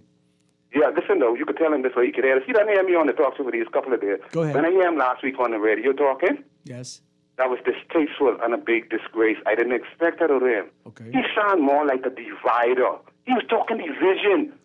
In the union, what I learned from you guys, that's why I fight for union. Doesn't matter TUCNG. All is solidarity forever. Which Ferguson are you speaking of? The leader, sir, Mr. Obi Ferguson. Didn't I say that? Oh, okay, all right. Listen, because there's another Ferguson. I'm talking about the leader, Obi Ferguson. He was saying, if you ain't for me, I ain't for you, reminding the rest of the unions, like Mr. Kingsley Ferguson, them who was the part of the Public Service Union, who used to be with the NTC, that, y'all didn't come to the MOU when the present government now, they tell y'all to come, so you shouldn't be making all that. That sounds so stupid, I expect. All right, let's get Obi Ferguson. He's right here right now. He's going to respond to that. Thank you very much. Appreciate it. That was going to be one of our questions. Obi Ferguson, good morning, sir. Good morning. I only see you once a year these days, around Labor Day. But anyway, great to see you. Great. And Kyle Wilson, welcome to the show. Great to have you with us. All right, let's get your mics up there. All right, so the caller is bringing it up, and that was going to be one of our questions, of course. The comment you made last week, if you didn't sign the MOU, I'm paraphrasing. You could tell us what you meant exactly. If you didn't sign the MOU, then basically, what'd you expect? But you tell us what you meant, and for the people, many people are like, what are you saying here? Right. Explain yourself. Yeah, quite frankly, I heard that remark, but that's certainly not what I said. My concern was that the benefits of the MOU applies to all Bahamians. Only point we were trying to make, if you're relying on a document to which you denounce, and you indicate you're not a part of, you cannot rely on that document, or you ought not rely on that document to indicate whether or not there's been a breach. Because, you see, what you need to understand clearly, the Bahamian workers, whether they're in a union or they're outside of the union, there's very little we can do and negotiate that would exclude them, because the law doesn't only relate to unions or bargaining union. Mm-hmm. The law relates to all workers in the Bahamas. And the only point I was making was that if you and I signed a contract, and we are the only two that signed the contract, it's only you or me can rely on that contract to determine whether or not there's a breach. Mm-hmm. It has nothing to do with the benefits for all workers in the Bahamas, Because Kyle has an agreement with BBL. Does that apply to all the workers in the Bahamas? The answer is no.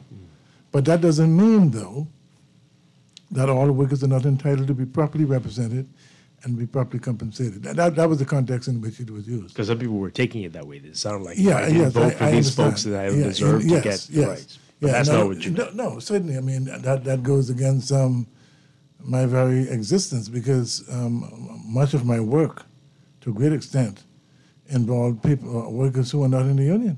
Because if they're in the union, they go to the union leader and then they resolve the differences in that manner.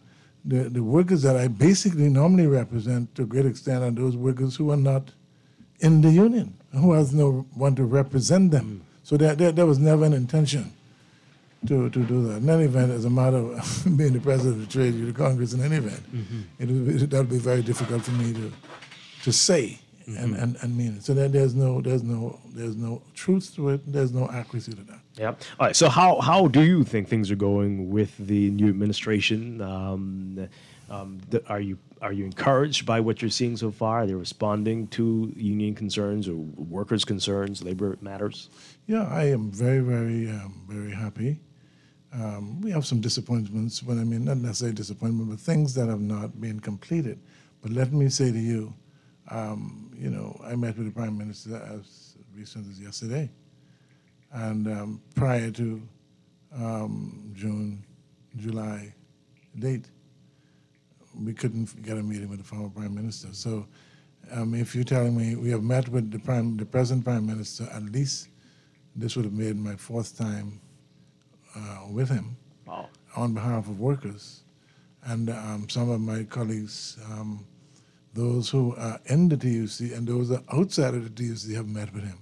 He's the Prime Minister of all Bahamians. He's not just Prime Minister for TUC or Prime Minister for whatever. He's the Prime Minister of the Commonwealth of the Bahamas. He represented 200,000 plus workers. So we have had a very progressive situation. For example, one fundamental change I think the Prime Minister ought to be given and his government ought to be given credit for is we were able to separate the minister, the director of labor, and the registrar of trade unions.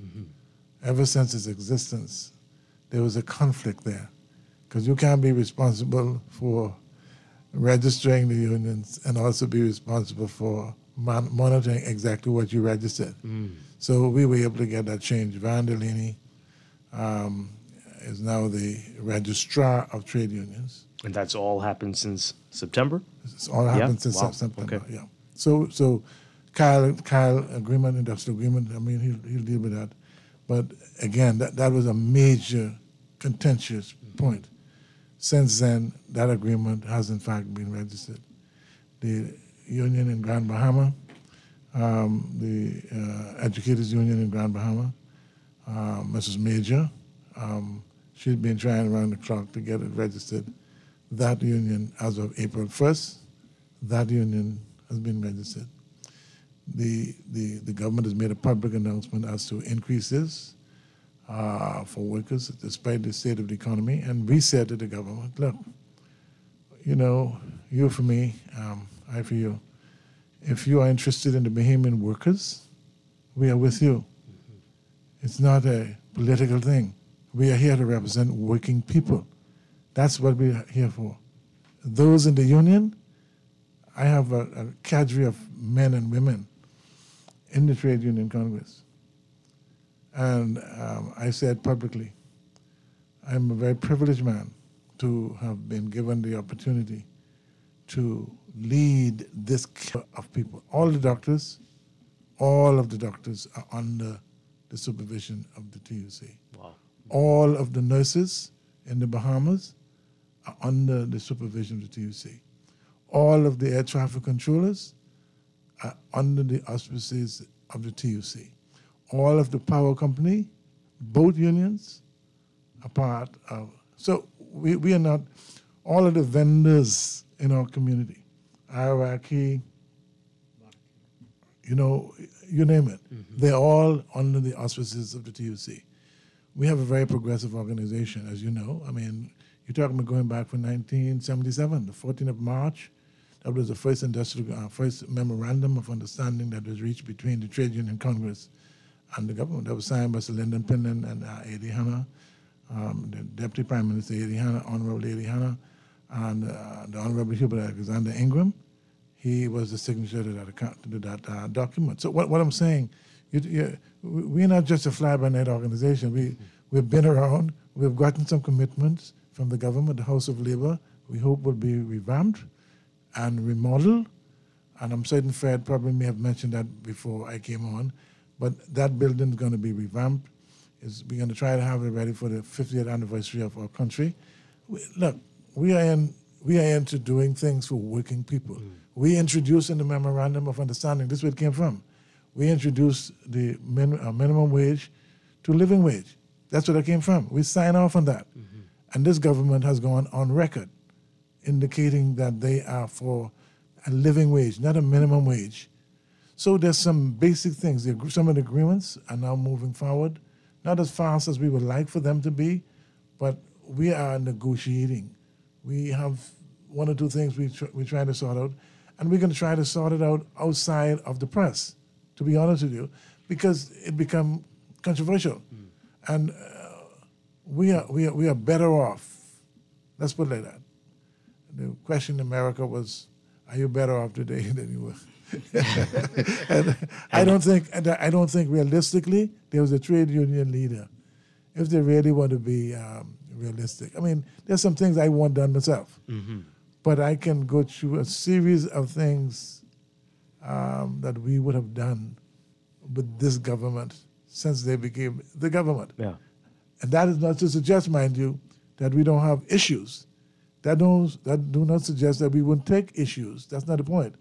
What we're saying, though, in life you got to be honest with yourself first, and then you'll be honest with people. You have to speak truth to power when you see something happening. I mean, like take the vendors on Paradise Island.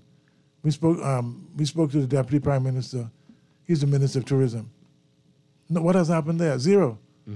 So how could you have an issue of concern? Still an issue of concern. How could you have a tourist going in the bush to release themselves? And we are talking about tourism. You know, and I one of the things Fred will tell you, I'm putting in my speech, my national speech. I told him I have a bachelor's degree in tourism. I have a bachelor's degree in tourism, so I know something about tourism, not only from an academic standpoint, but I used to be assistant manager at Paradise Island. So I am very familiar with what is going on. But I am prepared to say, without any doubt, that the labor movement, certainly let me speak for the TUC. Right. Let me speak for the TUC. For the very first time, we are now at the ILO as I speak. The government has designated the Trade Union Congress as the delegate in Geneva. We have sent 3 persons there, one from the Customs and Immigration Union as the Secretary General, and the President of the Air Traffic Controllers, and Edna Roll, who's the Treasurer for the Commonwealth Bahamas Trade Union Congress. They are the official delegates in Geneva. So that's been a fundamental change. So sounding much more positive than in years past. Kyle Wilson is the first time you've been on the show. Welcome. Great to be here this morning. Now we've seen you in the press over the past few months saying a lot, sounding some alarms about what's going on at BPL. But where do things stand now, at least with the BEWU and BPL, BC? Things are looking quite up, to say the most part. Since there's been a turnaround in the new administration, the Prime Minister has given word direct even to me that is ever an issue, to come and see. You don't have to take it to the streets. You don't have to carry on bad. You don't have to be the monster. Just come and see me and we can fix things up. And I would just like to, just give honor and glory to God for allowing persons such like Obie Ferguson and Fred Munnings and these people, you see them on TV. Growing up, I see these people, and to be in their presence is a good feeling. Wow. It makes me feel good. It makes me feel like I'm a big burger. Sometimes you get amongst these people, but, you're in awe. But, these people are like father figures to me in the labor movement. They've really been helpful. They're willing to chastise me when I'm out of order sometimes and, help keep me in line and help keep me on the straight path. But really and truly, when I first started, when I was elected, we were part of a different Congress. But most people would think I was a part of the TUC because the first call, let me just say this, the first call, election night, I got a call.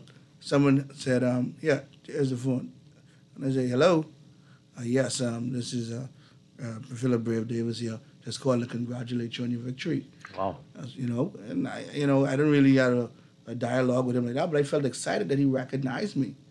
A few days later, I get a letter from Mr. Obie Ferguson welcomed me into the labor movement. At that time, the Congress I was a part of, they didn't even recognize me yet. And so Mr. Ferguson would call me, he would check upon me. He would say, is everything going good? If you need any help, my number is here. You can dial me up. And I had a lot of struggles. And one day I went to his office. I was there so long, I sort of fell asleep. So he put his hand on my shoulder and he woke me up and he said, listen, I can see you stressed out, He said, but guess what? Those days of stress are over, man. I got your back.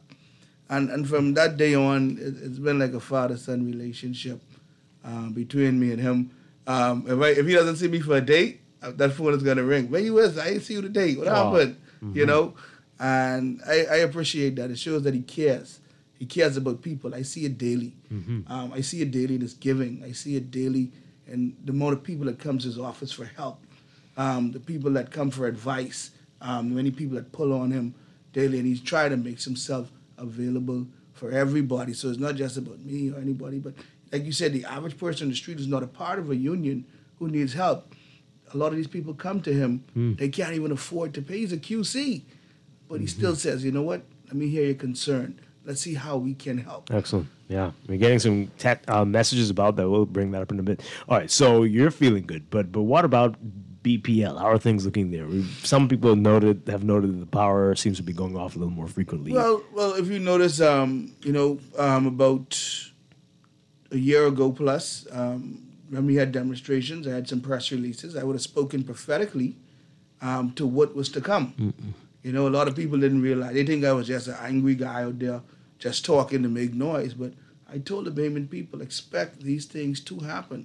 You see, the bridge for tomorrow must be built today. Mm-hmm. And if we didn't build that bridge yesterday, we can't expect to have a bridge to cross today. So the power outages that we're facing today was because of an inept leadership of people who didn't see or foresee what's to come. Okay, we're reopening again. There's going to be more power. Right. We're bringing in more resorts. We're adding on this. We're adding on that. What we're doing, we're not even upgrading. Everyone doesn't want to get into the transmission and distribution because that's not the sexy part. That's not where the money is, right? But we're dealing with a 1980-plus antiquated system that needs to be upgraded. We can't even offer power to the vendors at Pawtucket Dock. So many other places we're not offering power to. Right now, we talk about solarizing, but where's the solar? Let's say, you know what, Pawtucket Dock, we're going to make you an example of what clean and green energy is. Mm-hmm. We're going to solarize you. We're going to do water power transfer, right? Using the tide. We're going to do these things. And we're going to show the Bahamian people. I even said, even at BPL, they don't even drive electric cars. Mm-hmm. We're a power company, and they drive V8 gas hogs and SUVs. You mean the big trucks? Yeah. But now, I'm talking about even executives. We see a couple, but no. Yeah. No, they just started for the line workers. Yeah. They just started getting into that. But I think we should be examples of what we preach. Mm-hmm. We should start showing how you save money more. We should try to educate people. Even to do so is going to cost the company probably at the bottom end. But it's going to help the Bahamian people because right now it's a tough time money-wise. And so I would say to the Bahamian people, listen, you don't have to worry about any aspect of the union because I've never engaged in any industrial action where I would have gone and hurt the Bahamian people or intentionally sabotage or power outage. And when I go home, I want my power on too. So you don't have to ever worry about the union engaging in that type of action, because I'm never going to hold the Bahamian people hostage for anything between me and management. I'm going to hold management hostage. I'm going to beat that drum until they get rid of that cancer or that person who I feel is not effective or engaging in industrial harmony. Well, that's good. Good to hear that. We're going to hold you to that. Yeah. Kyle Wilson, thank you very much for putting My a lot of pleasure. people at ease there. But you do notice a change in the mindset? Is that gradually? There's a total change Yeah. in the mindset of everything. There's a total change in the way things are happening. And I told people just to give the litmus test. I've seen the new chairman in 1 week more than I've spent or seen the former chairman in about 2+ years. Wow. The new CEO, like I said, he is a product of BPL. One of the things I've been acclimating for is the return of the apprenticeship program. And I'm going to hold the Prime Minister accountable to that, because he promised me when he's in opposition that he himself was once an apprentice, and look where he is today. Wow. And with BPL, you could imagine the CEO was once a part of the training program. The COOs at BPL were once part of the training program. Excellent. Some of the directors are once part of the training program. The past 5 union presidents were part of BPL's training programs. All of the out island managers are part of BPL's training programs, and that is where we lost the mark. You see, because we went away from succession training. You see what I'm saying? So you can't have no success without succession. So we went away from succession leadership to just taking friends, family, and lovers and plugging them into places they didn't deserve to be. And that's why the company failed. But when you have succession persons who come up, okay, let me give you an example. Sterling Moss, he started as an APO, but he's now a director, right? And so it gives hope to the average working. If I be diligent, if I work hard, if I study, if I go through these programs, I can make it to CEO or director. Yeah. And so we went away from that, and that destroyed the morale of the workers. They took away the apprenticeship program. I mean, it's like when you talk about in the Bible, I think Nehemiah rebuilding the wall. I want to see that wall of the apprenticeship. I'm going to be on that wall rebuilding to see that apprenticeship program brought back. I guess they said, you know what? That program created too many union leaders. We have to cut that out, right? Wow. Okay. Well, we're hoping, we're all rooting for BPL. We really, really are. Thank you. And so we needed to succeed. All right. Obi Ferguson, you said this earlier about the government promising, looking at a livable wage, and we were hearing increases for many workers. But people are saying, well, yeah, it sounds good, but where are we getting this money from? How is this going to work in the long term? Is this going to come back to bite us? What do you say to people who are worried that this is that type of budget that has got a lot of stuff waiting in the shadows behind it? Right. I think if you listen very carefully to the Prime Minister remarks and his utterances, where the money coming from, I think he did a fantastic job in reaching a balance, because the economy is not in a position to put taxes on the average man. As a matter of fact, he has reduced taxes in some instances. So I during the pandemic, on my way from my house to my office, I remember vividly on Bay Street, when I looked on the back, I didn't see any other cars. It's just, I was just alone. But when I got almost up by the House of Assembly, I saw a rat, one rat that ran across the road, right? And, was that a coincidence, or what do you think? I don't know what that means.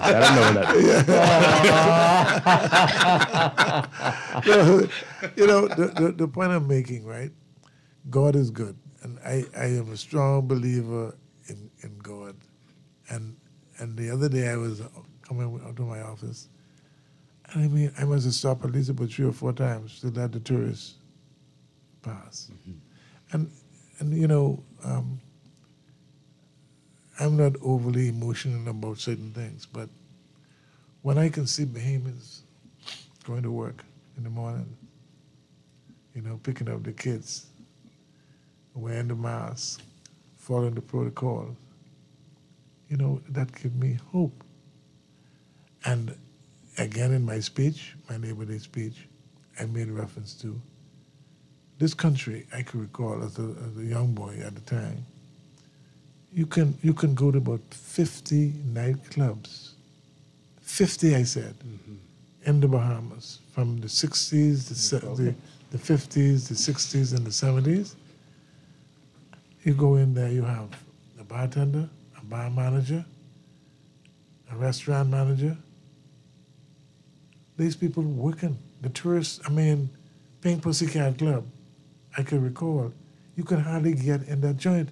Today, we don't have one nightclub catering to the Bahamian public, giving the tourists the culture of the Bahamas.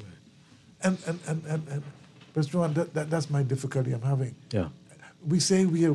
Freddie's always talking about it. we say we are promoting. We say we are promoting tourism. But the tourists come here to be here and enjoy and experience the Bahamian situation. You cannot get culture in your country. If you don't have culture in your country, and if you don't exhibit that, so when the boat comes here, 5 miles away from Nassau, they should shut down. That's the way it used to be. That's the way it is in Bermuda. So what I'm saying, I'm very much concerned. I'm very much concerned about that, because if tourism is going to be what it's supposed to be, look at the taxi drivers. If you have 50 nightclubs, Ronnie Butler, Freddie Oldman, and them, when they go there, they have dinner. I remember King Eric had dinner and a show. Yeah. When you So go this down, is saying there are opportunities out there that we could make this money. We really could, but we're just sitting sitting on this potential. Exactly, and I find it difficult that those people who are in tourism, I find it difficult that they're doing the same thing over and over and over, and they expect different results. That ain't gonna work. Yeah. Simple. We got a lot of calls coming in. Callers, I know you've been waiting for a while. Hope you're still there. Let's take them. Good morning, caller. You're on the air. This is a good morning for some, but for others, this is a deprived day, and I put it to Mr. Ferguson that the people, the workers that need this livable wage, right? They are ununionized. And the people who are unionized are their employers, many of them, the middle class, and to the electrical man, right? He's talking about electrifying restaurants, right, and bar vendors on an extensive dock that is needed. Docks are for boat landing and not restaurants and bar. They need to relocate them, put them on Bay Street east of, east of East Street, but take them off that dock that is needed for the fishermen that don't have, can afford, a trailer for a boat or something. I know people in the ghetto that didn't have trailers, and say some of them lived on their boat anchored off, and thank you, sir. Okay. Yeah, let's take this call. Good morning, call. You're on the air. Are you there? No? Okay. All right, so we've got a question like that. That's similar to what the caller is saying about people who are not unionized and what can they do. This person is asking if security officers can join a union. We suffer a lot of injustices in this field. Yeah, the first point is the position, certainly of the Congress, is that when we talk to the government about living wage, it's really going to be by legislation. It's going to be for all Bahamians. That's the fundamental point. The union can negotiate more than what the law says, because the Act says that. But for the purposes of the Bahamians who are not in the union or in a union, it would have no effect because it will be enacted. It will be legislation. The Employment Act would be amended to include a number of things. For example, in our view, gratuity ought to be a part of wage. Because right now, the average worker is paying 9.8%, 9.8% of the gratuity for national insurance.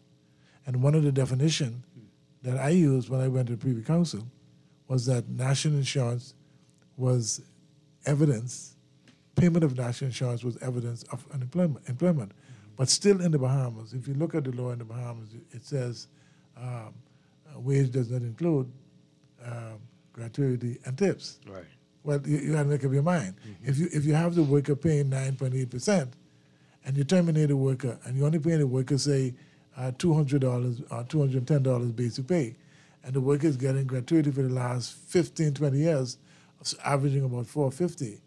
Why wouldn't $450 plus $200 come out to $600 and something, right? If you're terminating them or if they've been made redundant.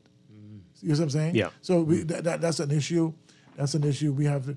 Other than that, the government should refund the workers the 9.8% because they're paying the 9.8% because of them being an employee, and they're treating it as though it's wages. But when time comes for termination, right, they only pay them on the basis of the 210. Very interesting. Yeah, and that's not right. Yeah. So the legislation we putting in, we obviously with the support of the government and employers as well, because I'm saying it's going to be a three-way discussion. We would bring these points and make these points as straightly as we possibly can. And if you are not currently represented by someone, what can you do? I remember there was a union for all workers. Yeah, there is a general workers union in the Bahamas. It's headed up by Mr. Sands, Mr. Beckford, and Mr. Miller, and those. I happen to be the negotiator with them with BAIC and BTVI. So yes, and they can join that union, and they don't need to go through the expense of forming a union. That union exists. All they need to come in, pay the requisite money, find the application form, and they will be covered. And I agree with the gentleman, the security officers are really badly treated in our country. For that, do you need to have the 50 plus 1% also? No. You can, as an individual, join that union? Yes, you can join that union, yes. Wonderful. Yes. Somebody's saying here, what about the Defense Force? No one checks for these guys. Well, they can do precisely what the police officers would have done. An association. It has the same effect, but there's some limitation. But in terms of negotiation, they can form an association. No problem. Okay. Right. Let's take another call. Good morning, caller. You're on the air. Dwight, how you doing? Doing well. Good morning to you guys as well. Morning. So I was kind of in and out listening to the show, and I'd like to first say that I really applaud the concept as well as the good work the unions have been doing over the years. I myself was a union member way back in the day when I worked as a busboy.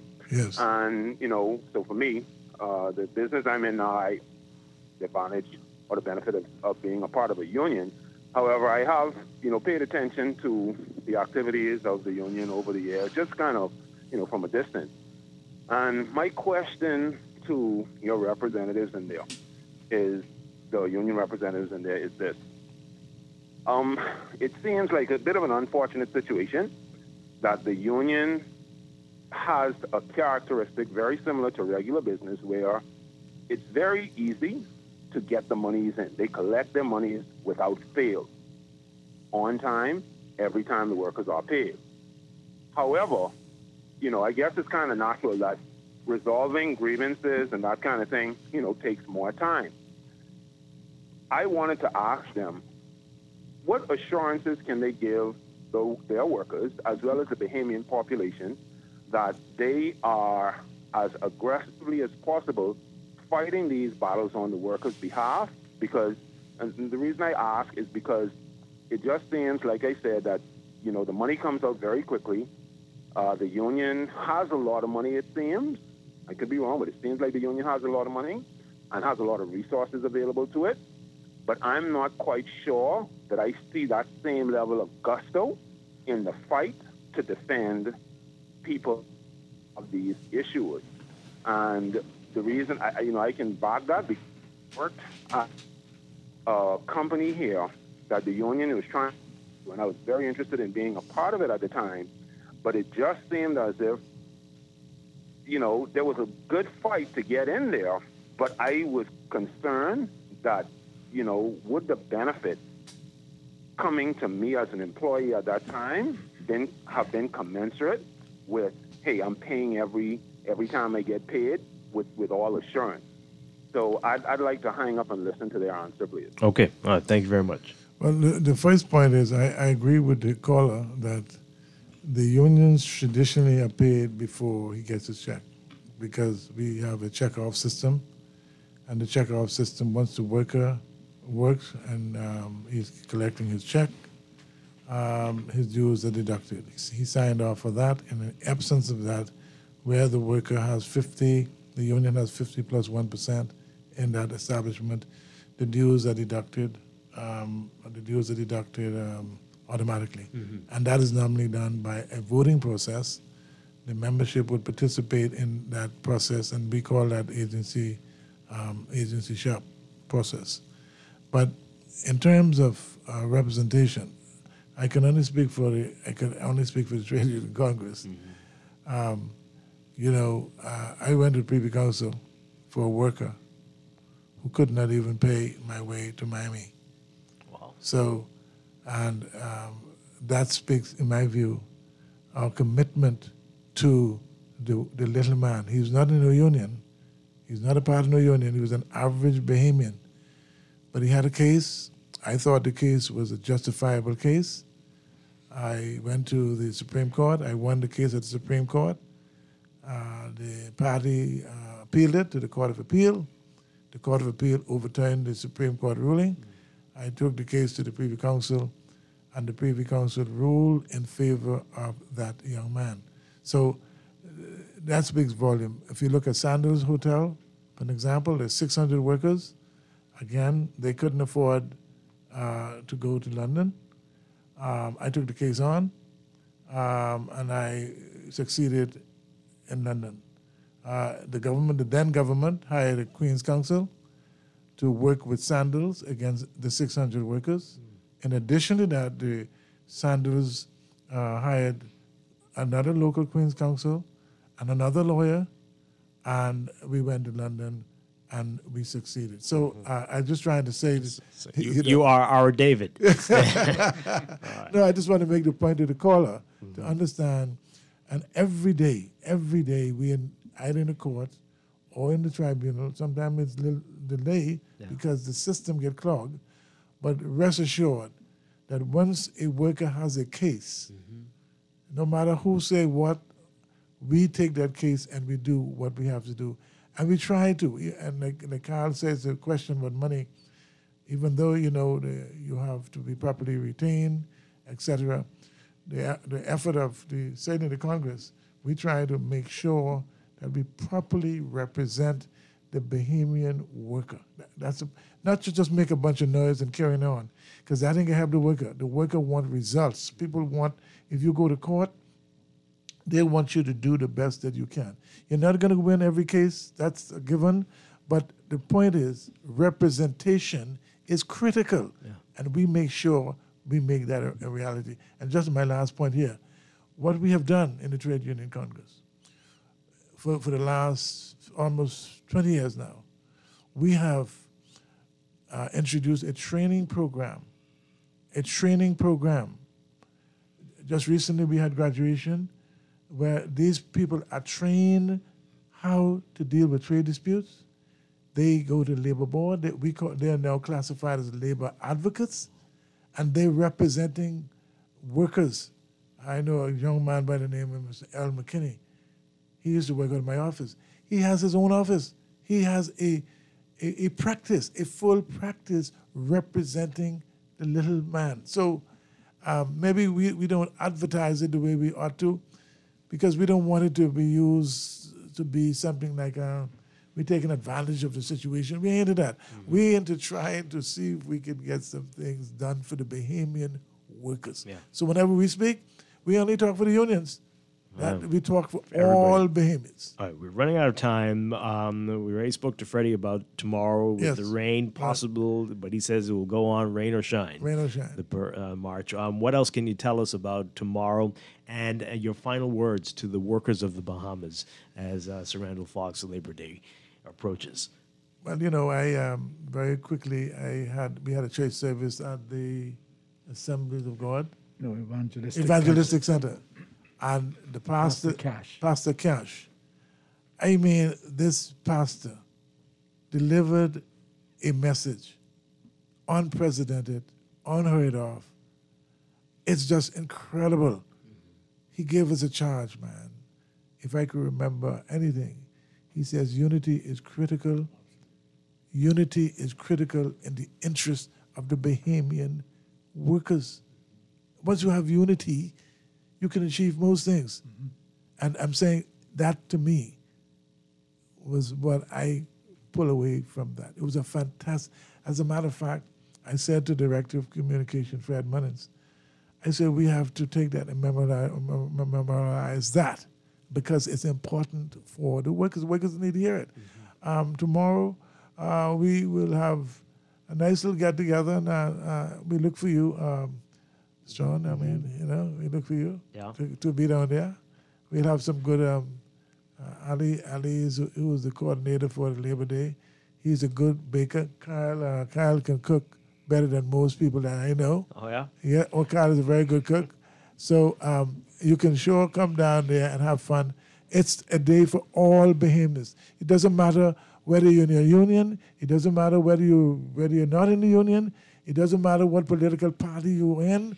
Those things are not an important issue for us. So we look forward for a great day. And last Labor Day we couldn't even march. Right. But now couldn't even have a motorcade. We couldn't even have a motorcade. My goodness. But today things have changed. Yeah. Things have changed, and the workers are now getting their recognition. And we ask them to be a little patient with us because there's some things. The government has been in power for 8 months, or not quite even 8 months, but 8 months. And there's a lot of things we've been trying to resolve for the last 4.5 years. So we're going to continue to work in the interest of workers. We don't really mind who say what. That is not an issue. If you come for help and we can provide help for you, that's the most important thing. Because the fellow who's talking, he only talking. We're trying to make sure we do something for workers. Yeah.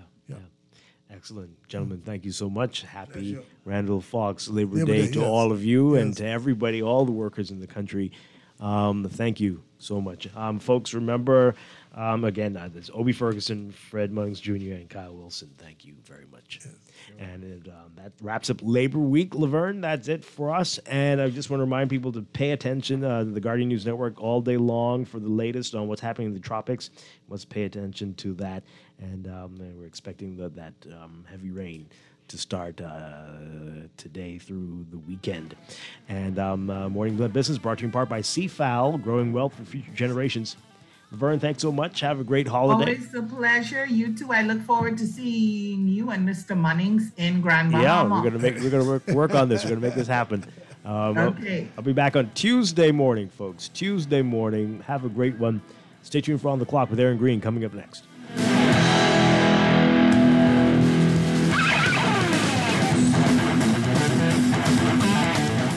This is Guardian Radio, 96.9 FM, Nassau, Bahamas.